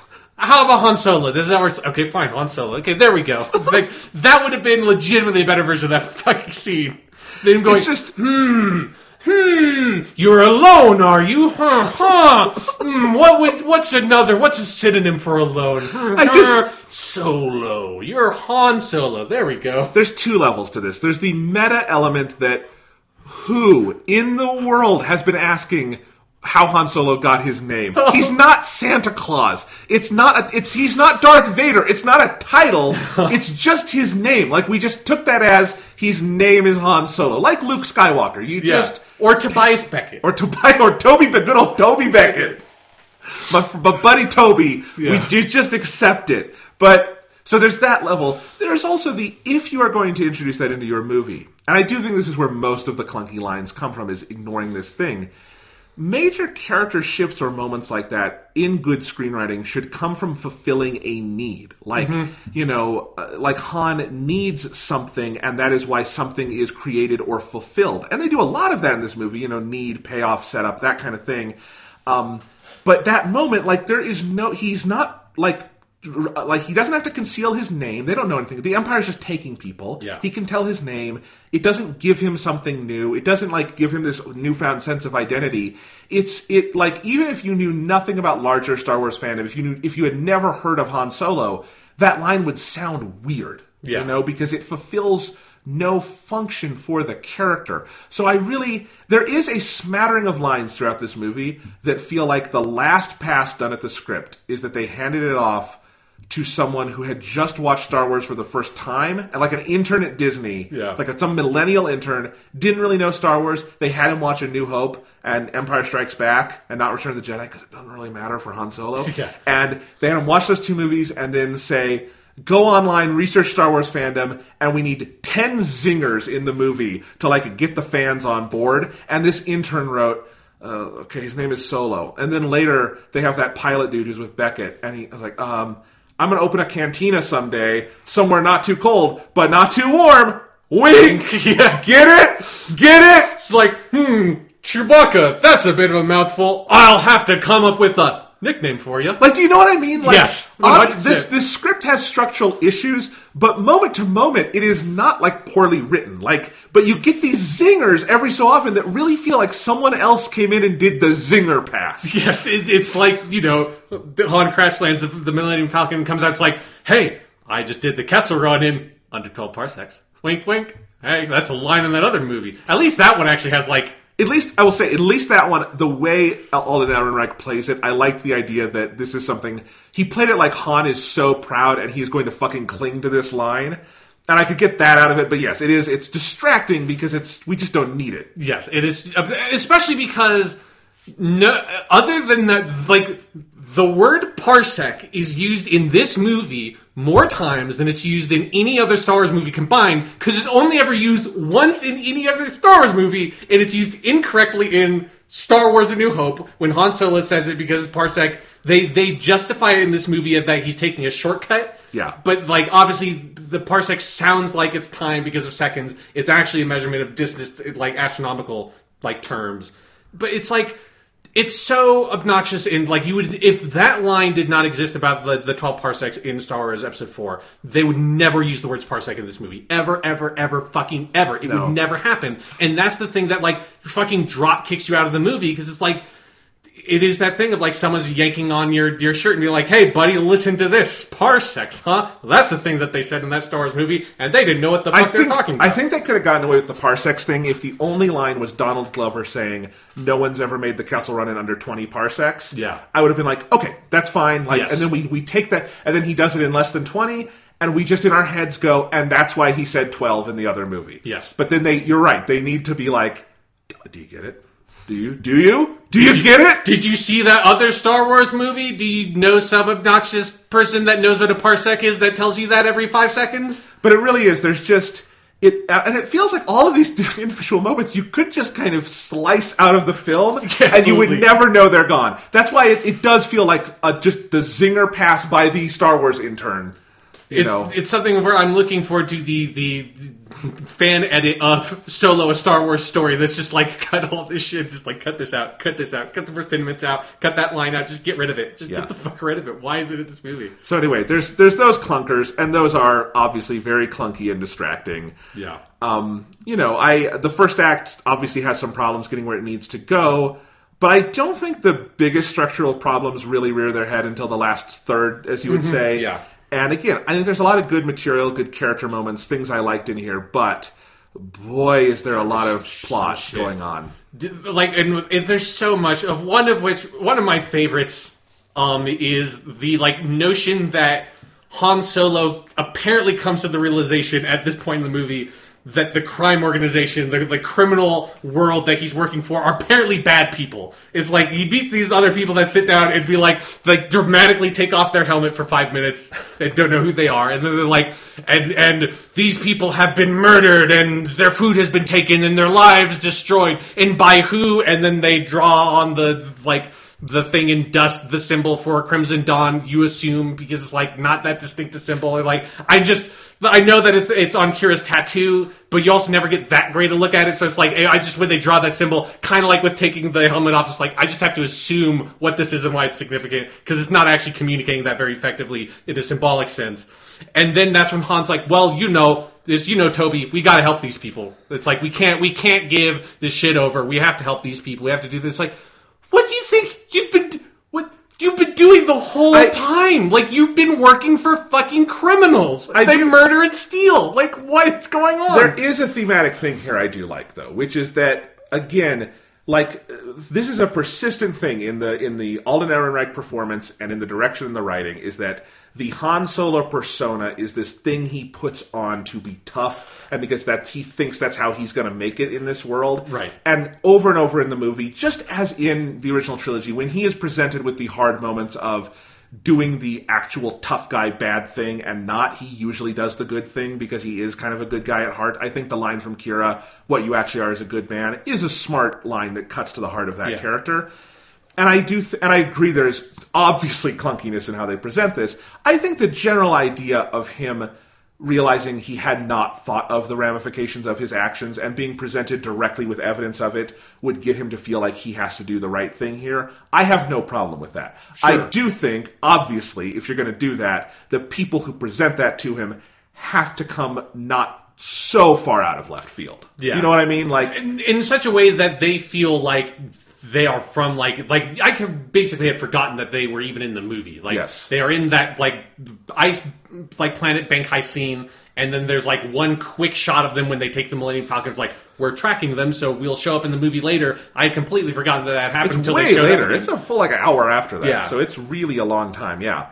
And so yes, that is the issue with that scene to me. Again, and this is a persistent thing. I think there are persistently thematic kernels that are smart there, and I think the general story arc of him getting the heist of his dreams and then realizing this isn't the right thing to do, and having it be again that moment of the mask, kind of the facade not holding up when the pressure is put on him.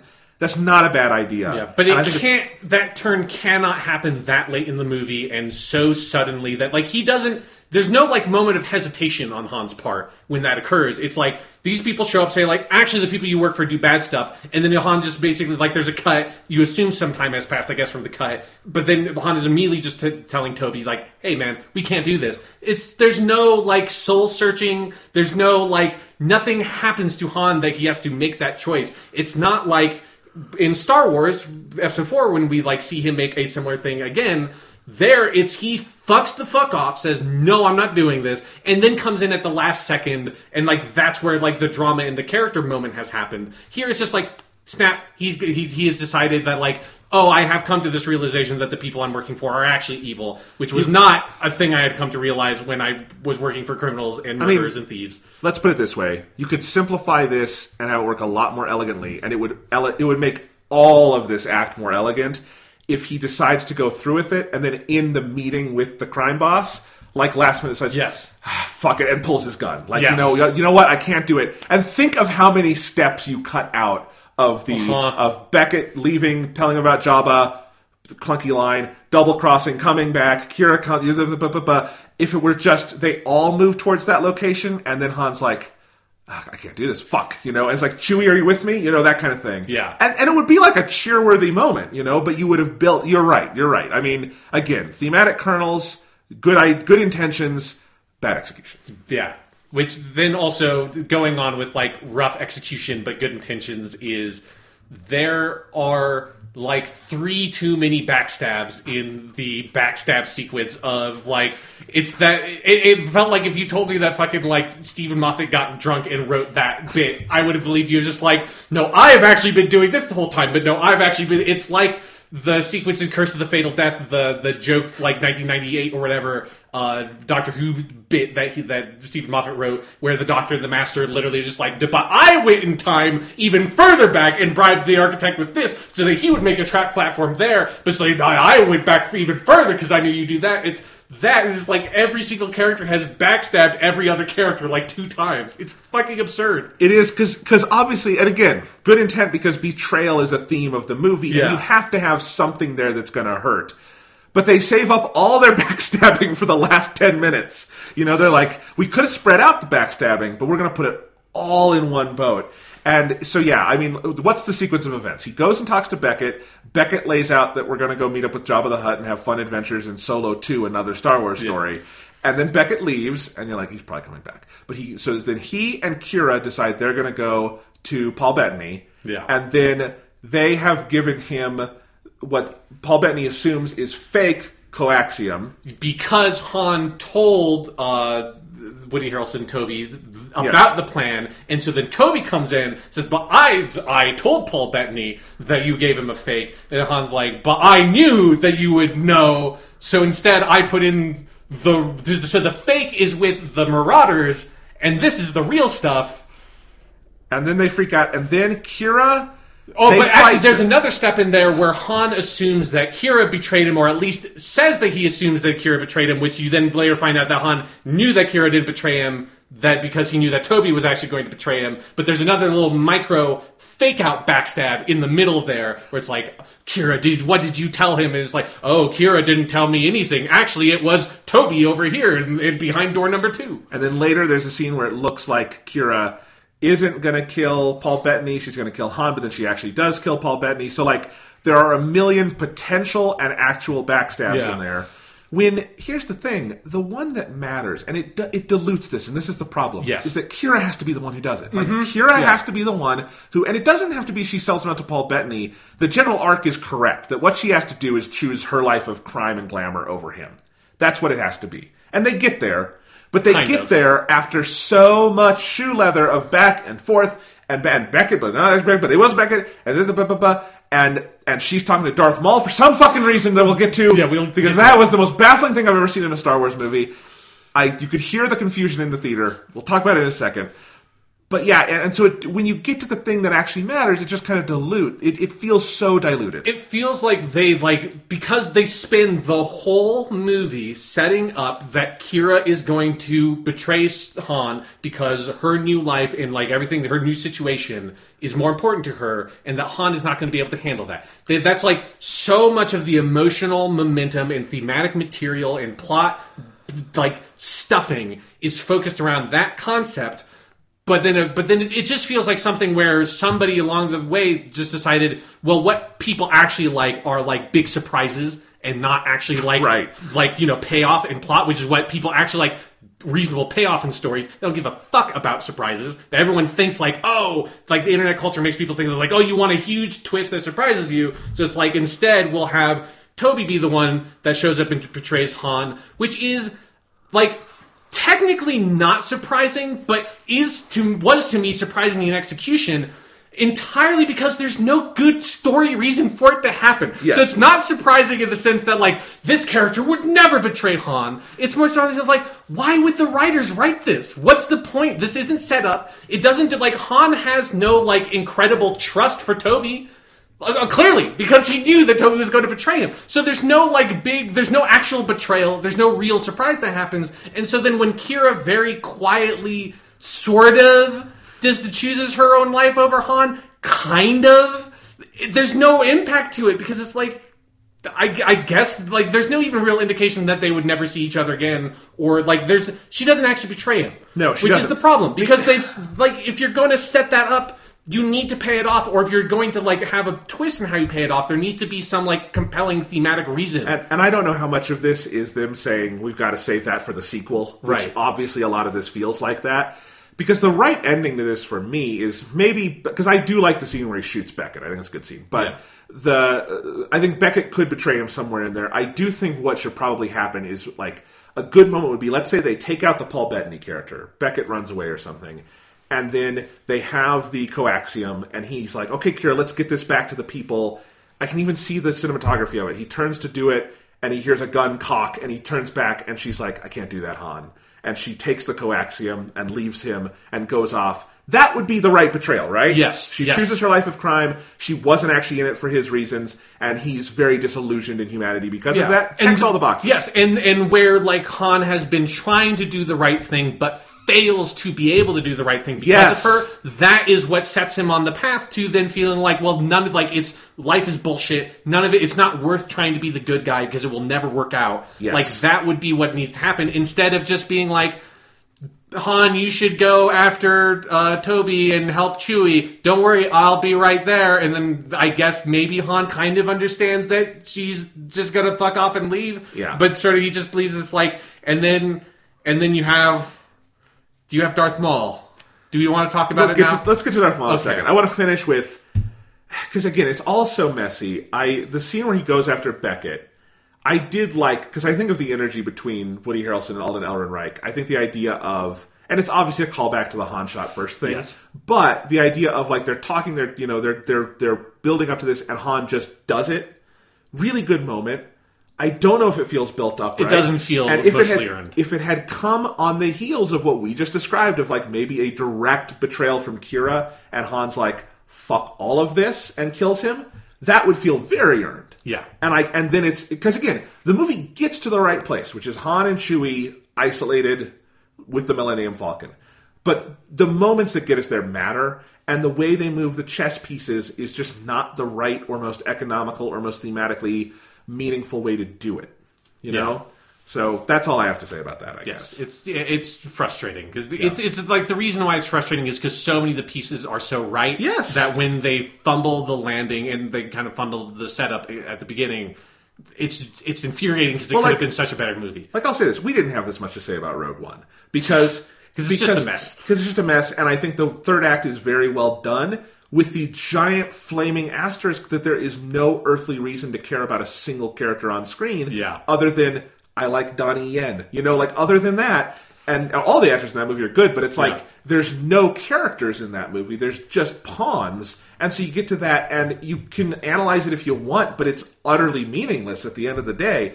I don't think Solo has that. I think its heart is in the right place, and I think it's got a lot of intelligence to it, which is why what's frustrating about it is frustrating for very different reasons. Yes, and while I'm thinking about it, I also want to point out one of the things I really do appreciate about Solo Star Wars Story is that this is the only Disney Star Wars movie so far that feels like it is not flying by at 1,000,000 miles a minute. That's like the pacing of this movie is reasonable. It's like every other Star Wars movie from Episode 7, Rogue One, and even Last Jedi, which I like a lot. But one of the main problems with that movie is like it just fucking goes, and never slows down and has moments for the characters. Solo like has some pacing issues at the beginning of having too much material and taking too long to get off the ground. But when it is moving at a pace that feels reasonable, that still stops to have character moments and, like, breathe. I'm glad you said that, because all the problems we're talking about, I really enjoyed this movie. Like, it felt like sitting back with, like, a good drink or a good book or something. Like, I just enjoyed my 2 hours with it. Like, problems aside, I just like the pace and the world building and the just general atmosphere to it. You know, I think Ron Howard is a tremendously like competent craftsman in this way. It was just like, yeah, this is a Star Wars movie, and I like it, and it feels right, and there's issues here and there. And I think that is a really important point, because I agree with that general criticism. They move, you know, I think for episode 7 and 8, it's because they have 5 billion characters who are all really good, but, you know, you 5 billion characters. You know, and Rogue One, whatever the fuck that movie was. But it is something to this movie that I hope future Star Wars movies take a look at it and say, yeah, you know, that relaxed thing was actually kind of cool. Yeah. It turns out it helps if you stop for a second and have like a colorful moment between the characters. Like small ones like having, even though like it's, you know, a reference to a Star Wars thing, but it worked for me because it's like so casually done, is Chewie and Toby playing the chess thing on the board. That's like, it's technically a reference to Chewie playing chess with C-3PO, but luckily they don't do, like, I thought that was going to be a moment where Chewie rips off Toby's arms. Like that would have been a twist. They do make a Chewie rips off the arms reference later, which, again, like, you don't really need it, but that was not one of the bad ones to me. But I love that, because it builds to a great joke, which is that, but his uniform was my size. Yes. That was good. Like, you, in any of those other Star Wars movies, you don't get that little moment of Toby and Chewie playing chess together, and there's that little line of I think it's like that's where he's kind of imparting that like wisdom of like, oh, you like know somebody, you can predict them and that kind of stuff. It's like those moments are some of the little moments that don't necessarily always like stand out to us to talk about in a podcast discussion like this, but work so well to make the movie gel together. There's a bunch of great moments with like Beckett's crew and him early on, where they're just like around the campfire, or where he's talking to that cool 4-armed pilot dude who dies, which is, I kind of like that character. There are moments like that, and I do appreciate that a lot. Okay. Yeah. Darth. Okay. We have to talk about it. Here's the thing. We have to talk about the red horn fucking Zabrak in the room. When I say I could feel the confusion in the theater, I've never seen this in a movie before. Other than maybe, I would say maybe with some of the like shitty DC movies, but mostly that's just people just wanted to die, and that's a very different feeling. People didn't want to die in this movie. What it was is, you're going to the movie, and then Darth Maul appears, and 99.9% of the Star Wars viewing public, all they know is that Darth Maul died in a pit in Episode 1, right? Yes. And so if they even remember it. Yes, and a lot of people just like, I just could hear the like, what? The like, this is, and my brother and I were looking at it like, this doesn't, what, where is this in the timeline? Because he and I know, because I have not watched all of Clone Wars and Rebels, but obviously Clone Wars and Rebels do a bunch, he comes back, and in Rebels, I'm just going to spoil it, he dies again at Obi-Wan's hand, in a phenomenal scene, it's so good. I have seen the clip of, and so I'm like, so I knew he was back, but I also knew he died again, and then I'm just trying to piece together, like, where does Rebels take place relative to this? How old is Han Solo? How long before A New Hope is this? It is such a continuity clusterfuck on the side of the highway, and it feels like you're driving past it in slow motion looking like, I need to get where I'm going, but what is happening here? It's something where I legitimately couldn't, like, process the dialogue that, like, I had to later look up, like, people talking about the scene and, like, someone transcribed what the dialogue was, because I couldn't physically process it, because I was just like, so many emotions were going through me in that moment, none of them positive, because I saw the movie with my dad, who like doesn't like, you know, he saw all the Star Wars movies, he likes them, he doesn't fucking like, I think he remembered Darth Maul and remembered that he died at the end of Episode 1, has no idea anything about any of the fucking cartoons at all, and so like there's just this of me sitting there being like, do I have to turn to my dad and explain what's happening right now? Like, do I just go, like, stand up and announce to them? Because I've watched Clone Wars and Rebels, and it's still kind of confusing to me, because I was doing the same thing of, like, because obviously it has to be before Rebels, but it also has to be quite a bit before Rebels, because even when they introduce him at the end of season 2, he's like old and beat up and kind of fucked up. When does Rebels happen, by the way? It would be later than this, because the rebellion, it's like at the beginning of the formation of the rebellion. Okay. So it's like... So it's deep into that gap between 3 and 4? Yes, it's deeper than this movie would be, I guess. Okay. Like, I don't know how old Han Solo is in this movie, nor how old he is in episode 4. Yeah. So it's like, I have honestly no fucking clue. And I just assume that it works. And it's hard because... Like, Alden Ehrenreich is actually not that much younger than Harrison Ford was when he did episode 4. Right. But he has a very boyish look, so I assume he's like 20 in this, and maybe Han is 30 in that, and maybe this is 10 years. But I don't know. The movie wouldn't be enough time. Like, if it's like a 10-year, that's... Okay. That would not make any sense to me. And of course, I doubt anyone at Lucasfilm was talking about Star Wars Rebels figuring this out. But except for, like... So, like, the one thing I want more than, like, the, like, tell-all story from, like, Lord and Miller and stuff is I just want a fucking audio recording of the corporate meeting that happened at Disney. Yes. Where they decided to be... Because fucking Lawrence Kasdan did not put that scene... No! There is no so fucking way that Lawrence Kasdan sat down... Like... Maybe he knows about Star Wars Clone Wars and Star Wars Rebels. Maybe he even has watched them and is a fan. I hope so, because they're very good. I suspect probably not. That's, I don't want to make any assumptions. That's just my sort of, like, image of Lawrence Kasdan is he's not somebody who has, like, obsessively watched all of Star Wars Clone Wars and Star Wars Rebels. He does not need to. It's okay. So I don't think he, and like, credit to also his son, Jonathan, like co-wrote the script. I don't think they sat down and were like, no. You know what would be a good treat for the fans? What if we wrote Darth Maul into the end of this movie? So it has to have been this weird corporate decision, because the one thing of, like, I guess when I say that there were a lot of emotions going through me and none of them were positive, that's not entirely true, because at the very beginning of that moment, when it's just Kira calling whoever is the boss of the Paul Bettany character, that you don't know who it is yet, which is a scene that, like, if you took out Darth Maul, like, would have been a decent scene, like, needs to be in the movie to, like, understand her motivations for betraying him, that, like, now she moves up the ladder. So it's like, it doesn't have to be Darth Maul. But it is this black-robed figure that starts talking, and like, the, like, first, like, sort of half sentence he says, I'm like, that voice sounds super familiar. And then, like, over the course of him speaking the next sentence, it clicked with me that it's Sam Witwer, who is the guy who does the voice for him in Clone Wars and Rebels. It's not, I forget the name of the actor who does the voiceover in Episode 1.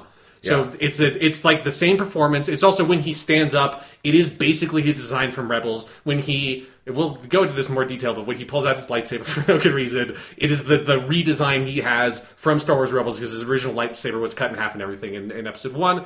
So it's like, if it had just been this shadowy figure that, like, his identity is not important to that scene at all. It doesn't have to be important. The scene could have communicated everything it needs to be with that person, just be clouded in darkness, the way that, like, there's, like, in Avengers, there's the weird, like, shadowy council of world leaders. You don't have to know that, like, that one's secretly Magneto or whatever. It can just be, like, blank, faceless people, then all of this matters is their rank. That's all it had to have been, and then just for, if you are a fan of those cartoons, you recognize the performance and kind of put it together a little bit, because one of the plot lines in Star Wars Clone Wars is that Darth Maul takes a bunch of the criminal organizations that are thriving in the chaos of the war and brings them together to make this, like, gigantic criminal, like, kind of mercenary force. And it's a really good story arc. So it makes kind of sense, if you ignore specific dates probably, that he would have control of this Crimson Dawn criminal organization. And if it had just been that, and it was just Sam Witwer and cloaked figure, I think that would have worked really well for me. It would be like cool for me. If the scene just sort of, like, nobody really notices it for anybody else. That would have worked. The problem is, not only do you get a, like, peek under the cloak, which is where I thought I was probably going to stop. It's a long scene. It's a very long scene. He throws the hood off, takes the cloak off, stands up, and is talking all the while, pulls out his lightsaber, turns his lightsaber on, and twirls it before before the message turns off, and everything about that, all of it feels like you have like 20 producers at Disney that just like sort of got in a room together. One of whom's like someone who was like a co-executive producer on Star Wars Rebels and is like, well, we should hire Sam Witwer for this. He's done great work. The fans love him. It's like, okay, we'll do that. It's like, we put this in, but it's like, we have to make sure, because Ray Park is credited physically as the performer. So it's like, well, someone else is like, well, we need to get Ray Park to be there in the makeup. It's like, oh, it's not that important, but sure. It's like, oh, well, we need to make sure that we see all of Darth Maul, because we were thinking about selling another Darth Maul action figure. It's like, that's good. And then someone's like, they might have forgotten Darth Maul, but everything that someone remembers about Darth Maul is his cool lightsaber, so we have to have him turn the lightsaber. I was like, that's a great idea. We'll have him turn the lightsaber on and spin it so you can see it's a double-sided lightsaber. Then everybody will stand up and cheer at the fact that Darth Maul, because our Facebook popularity character poll says that Darth Maul is their third favorite character behind Han Solo and Boba Fett, so we have to set this up. So we can do Maul, a Star Wars story. I guess.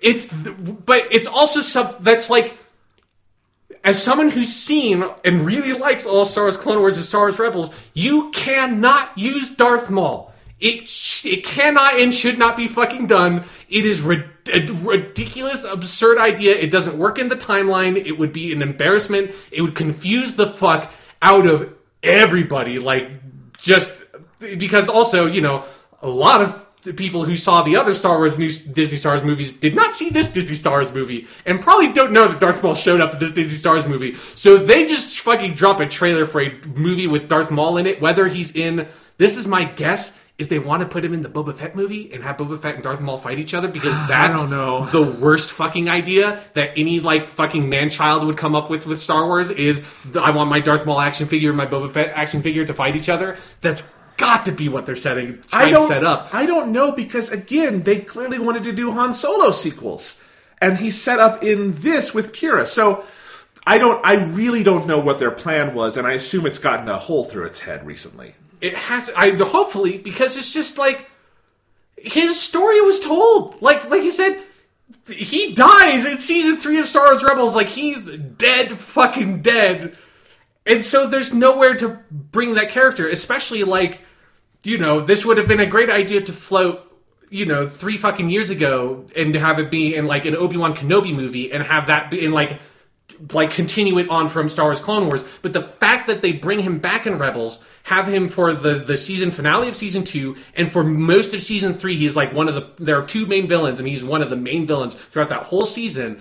You can't, and then he dies in that season, you can't do anything with him. He can't have any interactions with Obi-Wan Kenobi. You can't do anything interesting with that character. Like, you've spent him. Like, they already went through so much work to bring him back after you spent him the first time in the cartoon, and it took a while for even me to be able to accept Darth Maul coming back in Clone Wars at all. Then they justify it, do a lot of good stuff with him, and then kill him and like finally put him to rest. You can't bring him back again. It just can't be done. And it really does. You're joking, but it does feel like you got 20 suits in a room being like, there's a scene in the script where Kira talks to a shadowy figure. We need to figure out who that is. And, you know, like, they do all that. They've got an Excel spreadsheet. They got a fucking pie chart. It's maybe the worst scene in all these Disney Star Wars movies yet. It's one of the, if not maybe the most inexplicable scene I've ever seen in a Hollywood movie. It really is. It is so bizarre. And again, the theater was not that crowded. Box office jokes aside, whatever. Yeah, same with mine. But did you have the same thing where you could just feel the atmosphere like tensed up in a weird way? Well, yeah, it was both like the atmosphere tensed up, everyone's confused, and then again I had the extra layer of being like, feeling like I was probably, actually no, I know that there were 2 other people in the movie theater that knew about this, because when my dad and I were walking out, there were 2 like guys, probably 18, 19-ish, behind, like talking behind us, talking about like, yeah, like, everybody must be just confused out of their minds, because, like, I watched it, because it was actually one of them had seen the cartoons, and was explaining to their friend, because the friend had no idea what the fuck was happening. And it was like, and when I saw it happening on screen, because I knew that they had brought Darth Maul back, I felt, like, physically embarrassed sitting in that seat, in a way I've never experienced in any other movie, of, like, it made me feel like a nerd in a weird way that like felt like I was like in elementary school and like, oh god, everybody's going to know that I am the nerd that knows that they brought Darth Maul back, and now they brought this in front of like the world, and now everybody knows that they brought Darth Maul back, and it was such a and he has robot legs, and it's so dumb, and it made me question like my affection for Star Wars and my love for movies and fiction. It was just like I had my life flashed before my eyes because it is the most fucking absurd thing I've ever seen any movie ever do. It's not like, it's not like a post-credit scene in Marvel where they put like fucking Thanos in there in Avengers and nobody knows who Thanos is, and I kind of know who Thanos is, and that's fine because it's like in my head it's like not really a part of the movie because it's a post-credit scene. It also doesn't interrupt any other part of the movie. It doesn't interrupt any part of the movie. It's not significant or important to the movie, which is why it can be a post-credit scene. It's like whatever. You can put Thanos in there, like the fans will get it, everyone else will be kind of confused if they stuck around for the credits. And it's like, that's it. That's fine. You can't just fucking slam the brakes on the movie, roll down the window and say, hey guys, you like that Darth Maul guy? Well, check out this, buddy. We got something extra special saved for you. Like, just watch this. It's great. It's like 3 fucking minutes of this movie sitting here with fucking Darth Maul turning on his lightsaber for no reason at all. I'll say, when it started, like they're doing the turn, we start to hear the voice. I don't know the voice actor because I haven't seen all these parts of Rebels. But I thought for a second, because they've been building up, like there's going to be a big boss, right? Mm-hmm. We're going to see who they are. And I thought, if it's a character we know, and then when they started talking, he had a similar vocal quality enough that I thought, oh, maybe this is going to be Snoke. And I kind of had that thought at first before I pinned it as being Sam Witwer, yes. Yeah. And I asked my brother, and Thomas said, yeah, totally. I thought that was going to be... Because that would make sense of like... Yeah, it would still be dumb. It would be dumb, but it would make sense. As an Easter egg, like, okay, this is what that guy was doing before he started the First Order. I'd be fine with that. Like, whatever. Get an Andy Serkis cameo. That would make some sense. And it would... And everybody in the... Maybe not everybody, but probably everybody based on how many people saw Episode 7 and Episode 8 compared to this movie. It's a very recent thing. It would make sense. They would have understood who that character was instead of it being Darth Maul. And it's just... I can't think of any... It's... I think maybe the only thing that's the closest, even though I haven't seen this movie... is in Pirates of the Caribbean 5 when they bring back Davy Jones, but that's even a post-credit scene from having read the Wikipedia summary. I would say maybe the closest is, but this whole movie is so bad it's hard to compare. The dream scene in Batman v Superman that ends with the Flash coming through time and talking to him, and it's not clear it's the Flash. That is close. That's close, but it would only be that if, like, 30 years ago, the Flash had been killed and nobody had used that character in a movie before. I guess not 30 years is too much. I mean, it's 20 years now. 20 years. But it is like, because it's also part of what makes it so hard is because the last time most people have thought about Darth Maul was in like 1999. Yes. And they haven't fucking thought about Darth Maul since. Like the general movie-going audience, the vast bulk of the people watching this movie have not thought about this character at all in almost 20 years, if they have ever thought about him at all, because maybe they didn't even fucking see Episode 1, because you don't need to see Episode 1 to see this. No. It's a fucking weird spin-off of the original trilogy. It's like the fucking percentage of people who watch this movie that understand what is happening in that scene has got to be in the single digits. Yes. Which is just...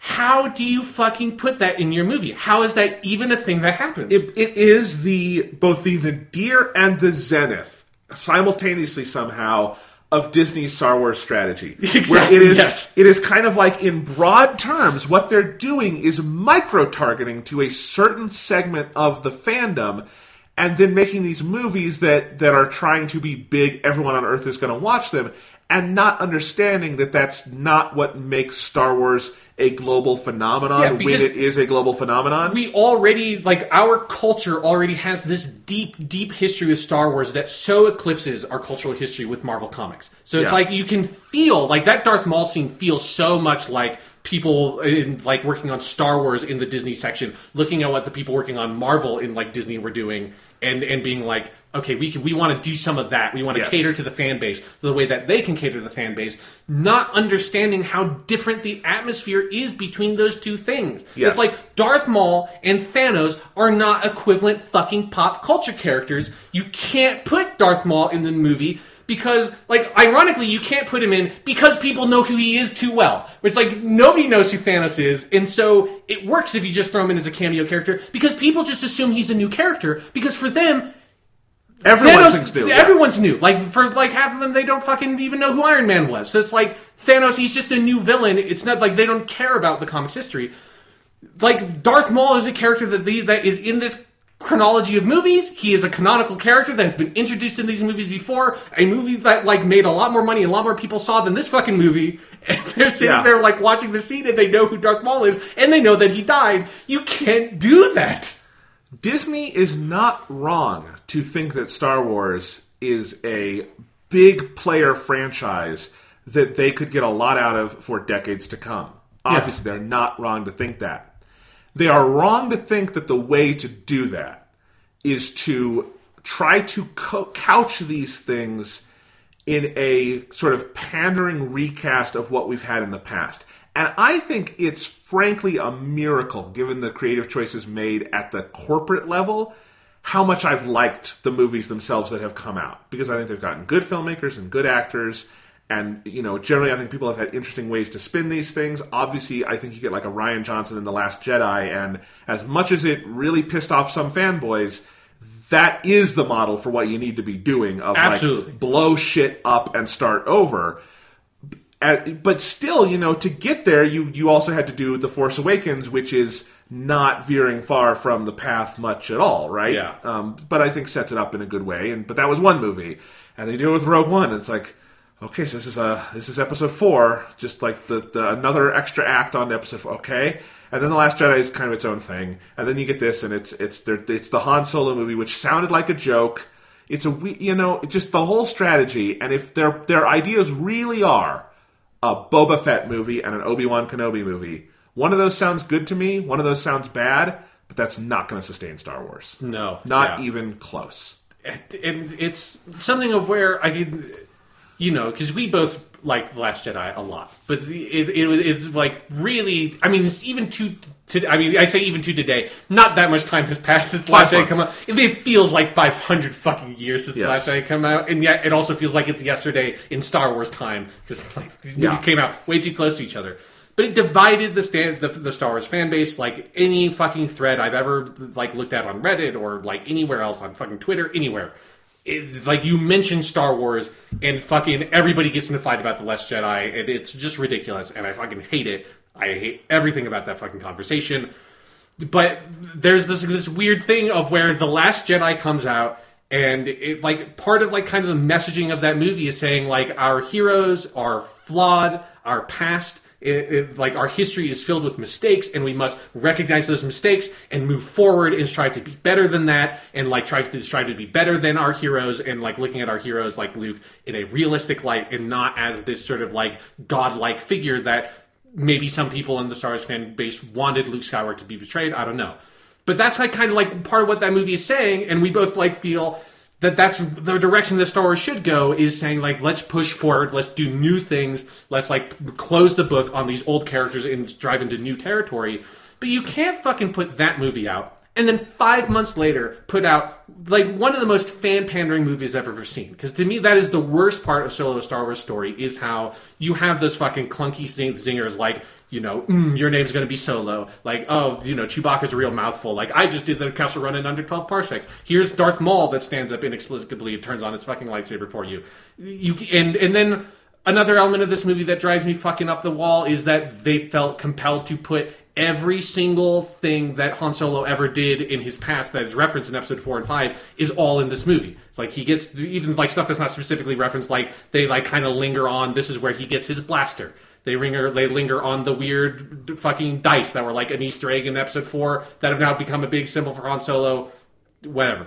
They linger on that all the time. This is when he meets Chewie, becomes friends with Chewie. This is when he meets Lando, becomes friends with Lando, plays the card game with Lando, and wins the Millennium Falcon from Lando. This is also where the Kessel Run happens. And it's like, that's everything that has happened. I am genuinely surprised, going back to the Indiana Jones comparison. I thought we were going to see him get the chin scar. Right. I thought for sure by the end of this movie he was going to get a cut, because Harrison Ford has this famous scar from an accident he had. And in Indiana Jones, they do it where River Phoenix like uses the whip for the first time and hits his face, and it gives him the scar. It's a charming little moment in Last Crusade. I'm kind of surprised the restraint that they didn't do that in this movie. And it's something of where, because it came out that Alden Ehrenreich signed a deal to be on for 3 movies, right? Yeah. So that's where like all the sort of speculation, and then also like the ending of the movie feels like they're setting up for sequels, which is bizarre because I don't know what happens in the sequel because you've done everything. Like, you've covered everything. We haven't seen him drop his cargo for Jabba the Hutt yet. Yes, that's the one thing. But they do send him in the direction, like, they go so far as to send him in the direction of Jabba the Hutt. Like, the only thing they don't show you, just because there's, like, it's, like, even impossible for them to stretch the script far enough to justify putting this in, is him signing a deal with Jabba and fucking up that deal. That is the only thing we know about Han Solo that hasn't done, that he also can't do for like 9-10 years or something to fucking make the timeline work out, that it also feels way too early for him to be pointed in Jabba the Hutt's direction. I think it's like way too early for his and Lando's relationship to be where it's at, where it kind of feels like where this movie leaves it is the last time Han and Lando meet till the Cloud City is kind of what it feels like. Yeah, I have no idea what their plan is. It's weird. Yeah, because it feels like it'll be interesting when we rewatch Empire Strikes Back to look at that scene where Han and Lando meet, because my memory is that it kind of feels like the last time they met is when Han won the Millennium Falcon from Lando. And so I was happy when Han didn't win the Millennium Falcon and that Lando left, and thought, oh, if they do make more of these movies, that will be when that happens and we get to have more Han and Lando adventures, because if you care that much about the continuity, there's not space to put Han and Lando having more adventures together after this movie. It's just weird how stuffed it is, and it feels like it is driven by this need to cater to this like core fan base, which is exactly the core fan base you just flipped the middle finger to in the last fucking movie that is really pissed off at you. It's like such a weird strategy. But it's also, let's be frank here, it's a core fan base that doesn't exist. It's a core fan base that everyone thinks exists. There are these hardcore Star Wars fans who want a certain thing. There is no Star Wars movie that will satisfy them. Oh, absolutely. Let's be really fucking clear about that. There are 2 Star Wars movies that Star Wars fans, I'm using air quotes here, like, and that's episode 4 and 5. And every other single one you have to dislike for Star Wars orthodoxy. Yeah. And it is the most annoying fucking fandom on the planet because of that. Yes. But it is also one that, because of that, you cannot cater to. You should not be thinking about when making your movies. They are not a core amount of the audience, and they don't matter. They literally do not matter to your bottom line, creatively or commercially. Which is why it's such a mistake to fucking like hamstring your Han Solo movie by stuffing all this bullshit into it in an attempt to try to cater to that audience. That's like, you were right to fucking flip the middle finger to that audience because a lot of them are assholes. Yes. Like, I'm a big fan of Star Wars, but I don't truck with that side of bullshit. No. It's like, it sucks. It's like, I'm someone who likes pretty much every Star Wars movie I've ever seen, other than maybe Rogue One, and I still appreciate a lot of that movie. And apparently that makes me a very weird Star Wars fan. That I'm a Star Wars fan who likes Star Wars movies. Yeah, and it's like, I am still only like, I would say I like particularly like Last Jedi out of these 4 movies, but I don't hate any of these movies, which is something that like Star Wars fans, quote-unquote Star Wars fans, like that group of people fucking hate the prequels, and they fucking hate The Last Jedi in a way that like, I might not even hate fucking like President Trump as much as these people hate The Last Jedi. I don't know if I'm capable of hating anything as much as these people hate The Last Jedi, because there's nothing in the world that exists that like any time it is mentioned, I am like psychologically compelled to shout my opinion about it in the loudest voice possible on the internet. The way that like there seems like there's hundreds of people that are like that for fucking The Last Jedi. No, it's true. And I mean, it's a genuine question I've been thinking about as it's become clear that Last Jedi controversy is not dissipating. Yeah. I thought they would shut up by the time the DVD came out, and they didn't.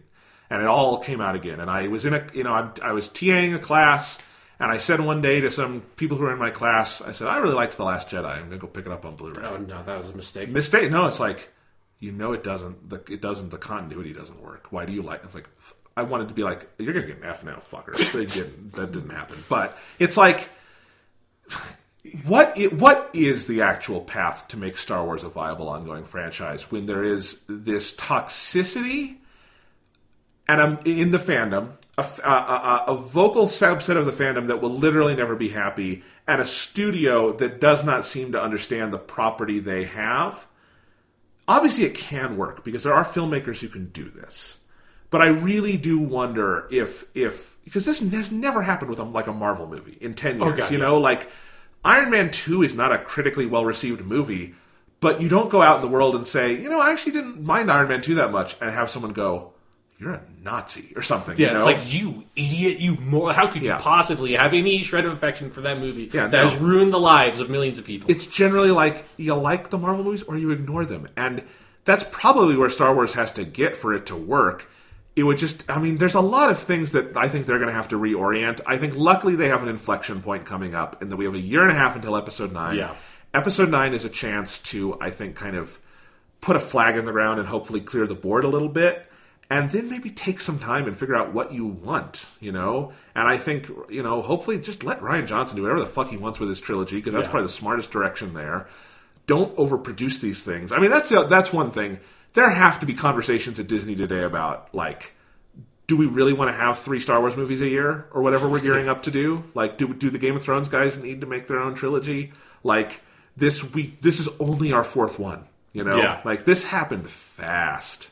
I mean, it's something where I wonder how much of this is partially caused by their approach in Episode 7 of trying to hew so close to the model and style and aesthetic, and like what to me I felt a lot like pandering to that fan base, and like from the trailers and the announcement and like their just approach and attitude.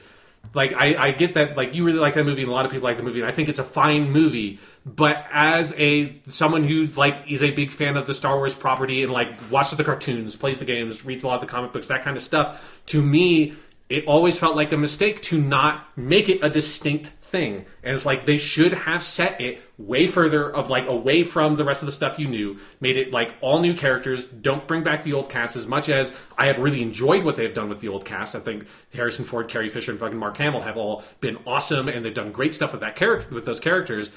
But it's hard to have like this like sort of new start in the way that the prequels felt like a fresh start. That even though you had that little bit of Anakin and like knowing he's going to become Darth Vader in Episode 1, so much of Episode 1 is such a fresh reset in terms of style and aesthetic and characters and everything, that, you know, it raised a fan base like us that didn't have that sort of like clinical association, like psychological association with Star Wars, that's so fixated on fucking Episode 4 and Episode 5, and you kind of tolerate Return of the Jedi. Like, to me, I think it helped to like give this sense of Star Wars can be so much. And those are the people that like Star Wars The Clone Wars, and like Star Wars Rebels, and like the comic books, and the video games, or whatever corner of Star Wars that appeals to them, they go to that. And the movies need to do that. Like, they need to stake their own claim and breed a new group of fans and ignore the fucking ornery old motherfuckers that are, like, standing on their lawn shouting at the kids. And here's my disagreement, is I think where they needed to do it was in these spin-offs.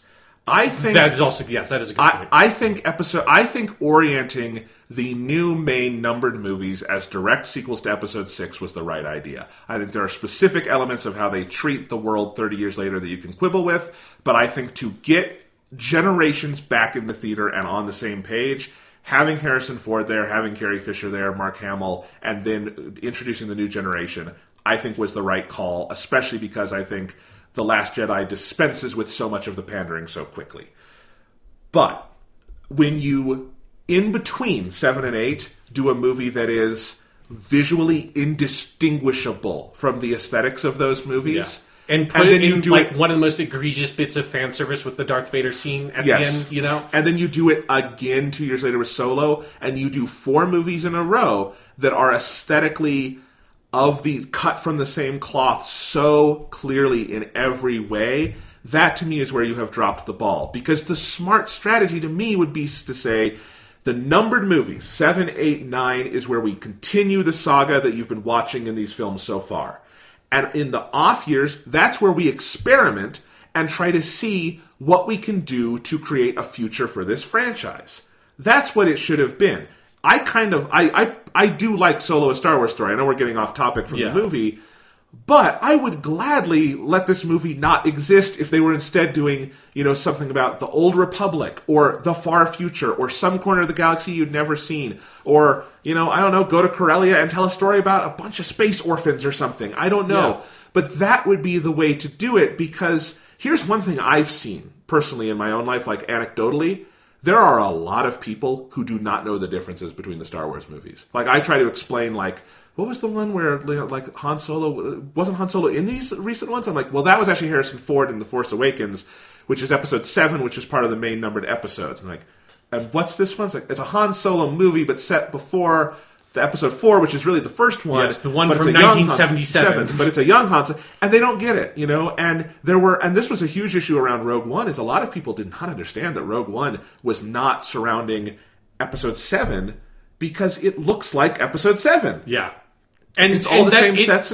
It should have been either have it be something totally different, or like the spin-offs could have fleshed out the new era of Star Wars that I feel like still nobody has any idea what the identity of the new era of Star Wars is in terms of the world building outside of the core cast of characters that those movies feature. I really do think there is a way for them to have had their cake and eaten it too on the nostalgia in episode 7 and then new stuff in spin-offs. I really do think there's a way you could have done that. Yeah, I just think it could have been done the way you're describing it, of using the spin-offs to be more experimental. I think that could have worked. But I do also think there is something about the way, especially like now, that people talk about episode 7, and because it's the conversation around The Last Jedi partially feels like they've been betrayed, because I think those people felt like the marketing of episode 7, particularly like those first couple of trailers, felt like it was like Disney saying like, fuck the prequels, guys. Like, come on. Like Han Solo and the Millennium Falcon and like all that stuff, like, come in under our wing. And it was like,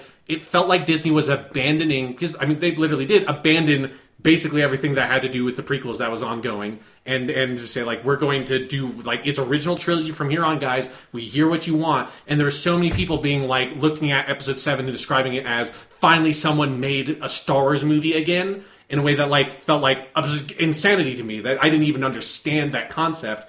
And now those people feel betrayed because, like in Last Jedi, Disney allowed Rian Johnson to take some steps outside of that incredibly constricted bubble that people have constructed for themselves around Star Wars and their nostalgia for Star Wars. And I think ever catering to those people at all has, in my perspective, has ultimately proved to be a mistake. I think it could have, if they had made some different steps, it could have worked out the way you're describing. I am so frustrated with that core weird whatever they are, contingent of people that call themselves fans of Star Wars, that I feel like, fuck them, throw them to the trash, abandon them. They don't give a shit about this property, franchise at all in a real way, and ignore them and just go on. But it is the self-defeating, this is the core problem Disney faces, I think, as a company with Star Wars, is that even if you had every single one of those people flaming down message boards together on board with your next Star Wars movie, you're not going to make your money back. Period. Yeah. You're putting $300 million into a movie, you're not making that back with that fan base. It's not that big. It can't be. It literally can't be. Yes. And when you are simultaneously catering to, pissing off, trying to get them back, all sorts of... You're sending a lot of mixed signals. Yes. When you're taking Donald Trump's foreign policy approach to North Korea to Star Wars, which is basically what they're doing. I don't know, that's the easiest way I could explain it. Sure. Then you're going to wind up with Solo, where you kind of don't get either sides of the audience to come. Yeah. Or you get a lot of, people who are just going to go to it, but, Deadpool 2 did twice as much money. There is no world where Disney thought, we're going to buy Star Wars, and in 4 years we're going to be outgrossed by Deadpool 2. There is no world where anyone would have predicted that. And, I don't care about Disney's bottom line. Yeah. But I do think it's one of the most fascinating things going on in film right now. Absolutely. Is what is going on with Star Wars. And I don't know. For my part, I like this movie. There were problems with it, whatever. The biggest surprise to me is that it actually was pretty good and had potential to be even better, which I would not have said when it was announced. Absolutely. So, good on them. That's fine. But there is a larger thing going on here where Star Wars has become, again, one of the most omnipresent, but also just most confusing franchises. I really do think after episode 9, they're going to have to take some time and figure out how do we market this again, because these 4 years have been, I think, for the majority of the viewing public, a muddle of like, what movie is which, what's the story, where are we, what am I supposed to... What movies do I have to see, which ones can I skip? Because there's something of where, because like I said, I saw it with my dad, and because we saw it yesterday on Sunday, and we're like, went up to my mom and being like, hey, do you want to come watch the movie? And there was something where it's like, and she ultimately decided not to go, but it was something like, I don't even know how to explain what this movie is to someone who's not really following the news about Star Wars. Like, even like my mom likes Star Wars quite a bit. Like, it wouldn't have taken that long to sort of explain the situation. But just even thinking about explaining the situation to someone that doesn't follow this bullshit on Twitter and like the entertainment press is exhausting. I don't want to do it. Like, I want to have to like ask someone that I know doesn't care that much about Star Wars to go see the fucking Han Solo movie with me, because it's too much energy to even describe how this movie exists in the first place. All I can say, Sean, is I am really looking forward to the next 6 to 8 months that we're not going to hear about Star Wars. Yeah, oh my because God. They're going to be shooting the new movie, but they won't have a trailer ready until next year. Yes. And we have a nice, long hype break. Yeah, it was, I think, a colossal mistake for them not to release this movie in December, where it's like... But Disney can't! You know, because you know what they're doing in December? They're doing their Mary Poppins sequel that is probably going to be fucking huge, because they're doing a direct sequel to one of the single most beloved movies of all time. And they couldn't. They would have canceled each other out. Disney is too big for its own good. So it's just like this, because it felt like they were training people to be like, hey, December is when you show up for Star Wars movies, and then they just dropped this one at the end of May, and now it feels like that kind of is one of them. I think there are a lot of reasons why this movie has been a bit of a flop, but that is one of them. Is like, it came so soon after fucking The Last Jedi. There's 3 main reasons. Let's break this down. The first one is what you just said, came way too soon after Last Jedi. Second one, I think, is general franchise fatigue and bewilderment with what this is. Yeah. And that, I mean, they weren't even able to start marketing Solo until the Super Bowl, February. Yeah, it had a very low tail. Yeah, it felt like it was like the movie version of Mass Effect Andromeda, where it just kept on feeling like there's no way that this movie is coming out if they don't put out a trailer like tomorrow. The third thing is, they put this out May 26th, but the previews were 25th, so it came out on the real Orthodox Star Wars Day, the day A New Hope came out. And yes, for a long time, that was the Star Wars weekend. For all of 1, 2, 3, 4, 5, 6, they all hit that weekend. Yeah. But it has been, the last time a Star Wars movie did that was Episode 3 in 2005. It's been 13 years, and in those 13 years, a lot has changed. The last major hit that came out over a Memorial Day weekend was Pirates of the Caribbean at World's End in 2007. It's been that still has the record from Memorial Day. It's been 11 years. Records don't usually stand these days for 11 years. Memorial Day, and actually a lot of holidays, this also has happened with July 4th, where the last major hit, I think, was Spider-Man 2. Like, it's been a long time. Fuck. But, like, these big holidays, Christmas can still work sometimes, but that's not when people go to the movies. And so it's also just this outdated, like, well, it's Star Wars and it's May 25th, so clearly it'll work. And they didn't look at the last 10 years of box office receipts and realize you're not immune to this, guys. Memorial Day is not where you put out your big movie. You might put out a medium-sized movie or something to get some, like, family audiences or something. But this is not when this movie comes out. Yeah, especially not in the fallout of fucking Avengers Infinity War. Yes. Also, that's the third, fourth reason, whatever. You're sandwiching it between Avengers Infinity War and, again, Incredibles 2 is coming out in 2 weeks, and Deadpool 2 just came out. And it's like, there was every reason on earth to know that this was going to underperform, and they just decided to throw the money at the ceiling fan and see what happened. Yep, and fire the directors, hire a new director, basically remake most of the movie, then still put it out on this date. Because that's the other thing, doing it in that amount of time to get out on this date just exponentially added to the expenses. It was going to be expensive anyway because they had to reshoot the entire movie, but like doing it all in 6 months meant they had to. I mean, this movie, the reported budget is $250 million. It's probably much higher than that, and that's before you get into marketing, prints, all of distribution, all of that stuff. Not literal prints, I know anymore. Don't at me. You know what I mean. But anyway, hard drives, whatever you want to call it. But yeah, distribution. But like, there are sometimes corporations are so fucking insane of like, to make the money, we have to spend so much money and then get it out somewhere where it won't make any money because that's how we make the money. It's exactly the Mass Effect Andromeda thing. If it's like, well, we can't go past our fiscal year, so let's do everything we can to kneecap the franchise and make sure we won't make any money in that fiscal year. I am not an econ major. I can tell you the problem with your business model. It is. It's just frightening. Disney scares me. It scares me more every day. Yeah, I don't know. But like, I don't want to end this on a big negative rant about the state of Star Wars and the movie industry as a whole. Like, this movie was pretty fucking good. It was, honestly. Like, I enjoyed it quite a bit. It's fun. Lando Calrissian had really cool capes. Yeah, I really liked capes. that last scene where he wins the Millennium Falcon. That's fun. Yeah. Cool desert. It kind of looked like a rainforest cafe, but, was good as a set. Yeah, it's just like the production design, the cinematography, the soundtrack, the acting. Much this movie was so good. If you like Star Wars, and by that I mean you actually enjoy sitting down and watching a Star Wars movie, not harassing women online for liking a different Star Wars movie, go see it. You should. Yeah. You like it. See it before it's out of theaters because Incredibles 2 is out. Yes. Or I think it would also be like, it's a really good movie to like, I don't know, you don't rent movies anymore, but like, it's like a good home movie to me. Sure. Of like, if you don't care that much about Star Wars, it's like, but you enjoy it enough that it's like, if you sit down and don't have like incredible expectations about the movie, I think you'd like be really pleasantly surprised by it. Yeah, there are a lot of virtues here that, when you separate from maybe narrative mechanics and some thematic mechanics, are just basic pleasures. Yes. It really does. Talking about home video, this does feel like the kind of Star Wars movie that I would have loved like watching on VHS over and over. Yes. I love the visuals of this, but it would feel right like in a garage on a VHS. Yeah, and you just get to... this might not be something that you would do. I would 100% just fast forward to the part where the giant space monster comes out, watch the part until the giant space monster disappears, and rewind back and watch it about 3 or 4 times. Yeah, rewinding was fun. Yes, that was my life as a child. All right. Well, we'll be back at you next week. We're going to be doing our E3 preview episode. We're going to make some predictions. We're going to talk about where the industry is headed. And then the week after that is E3 week, where we will be doing 3 podcasts to cover 3 daily podcasts to cover the show. So yeah, it never slows down. We've had a busy time this year. Yeah. At least we don't have to fucking talk about Star Wars.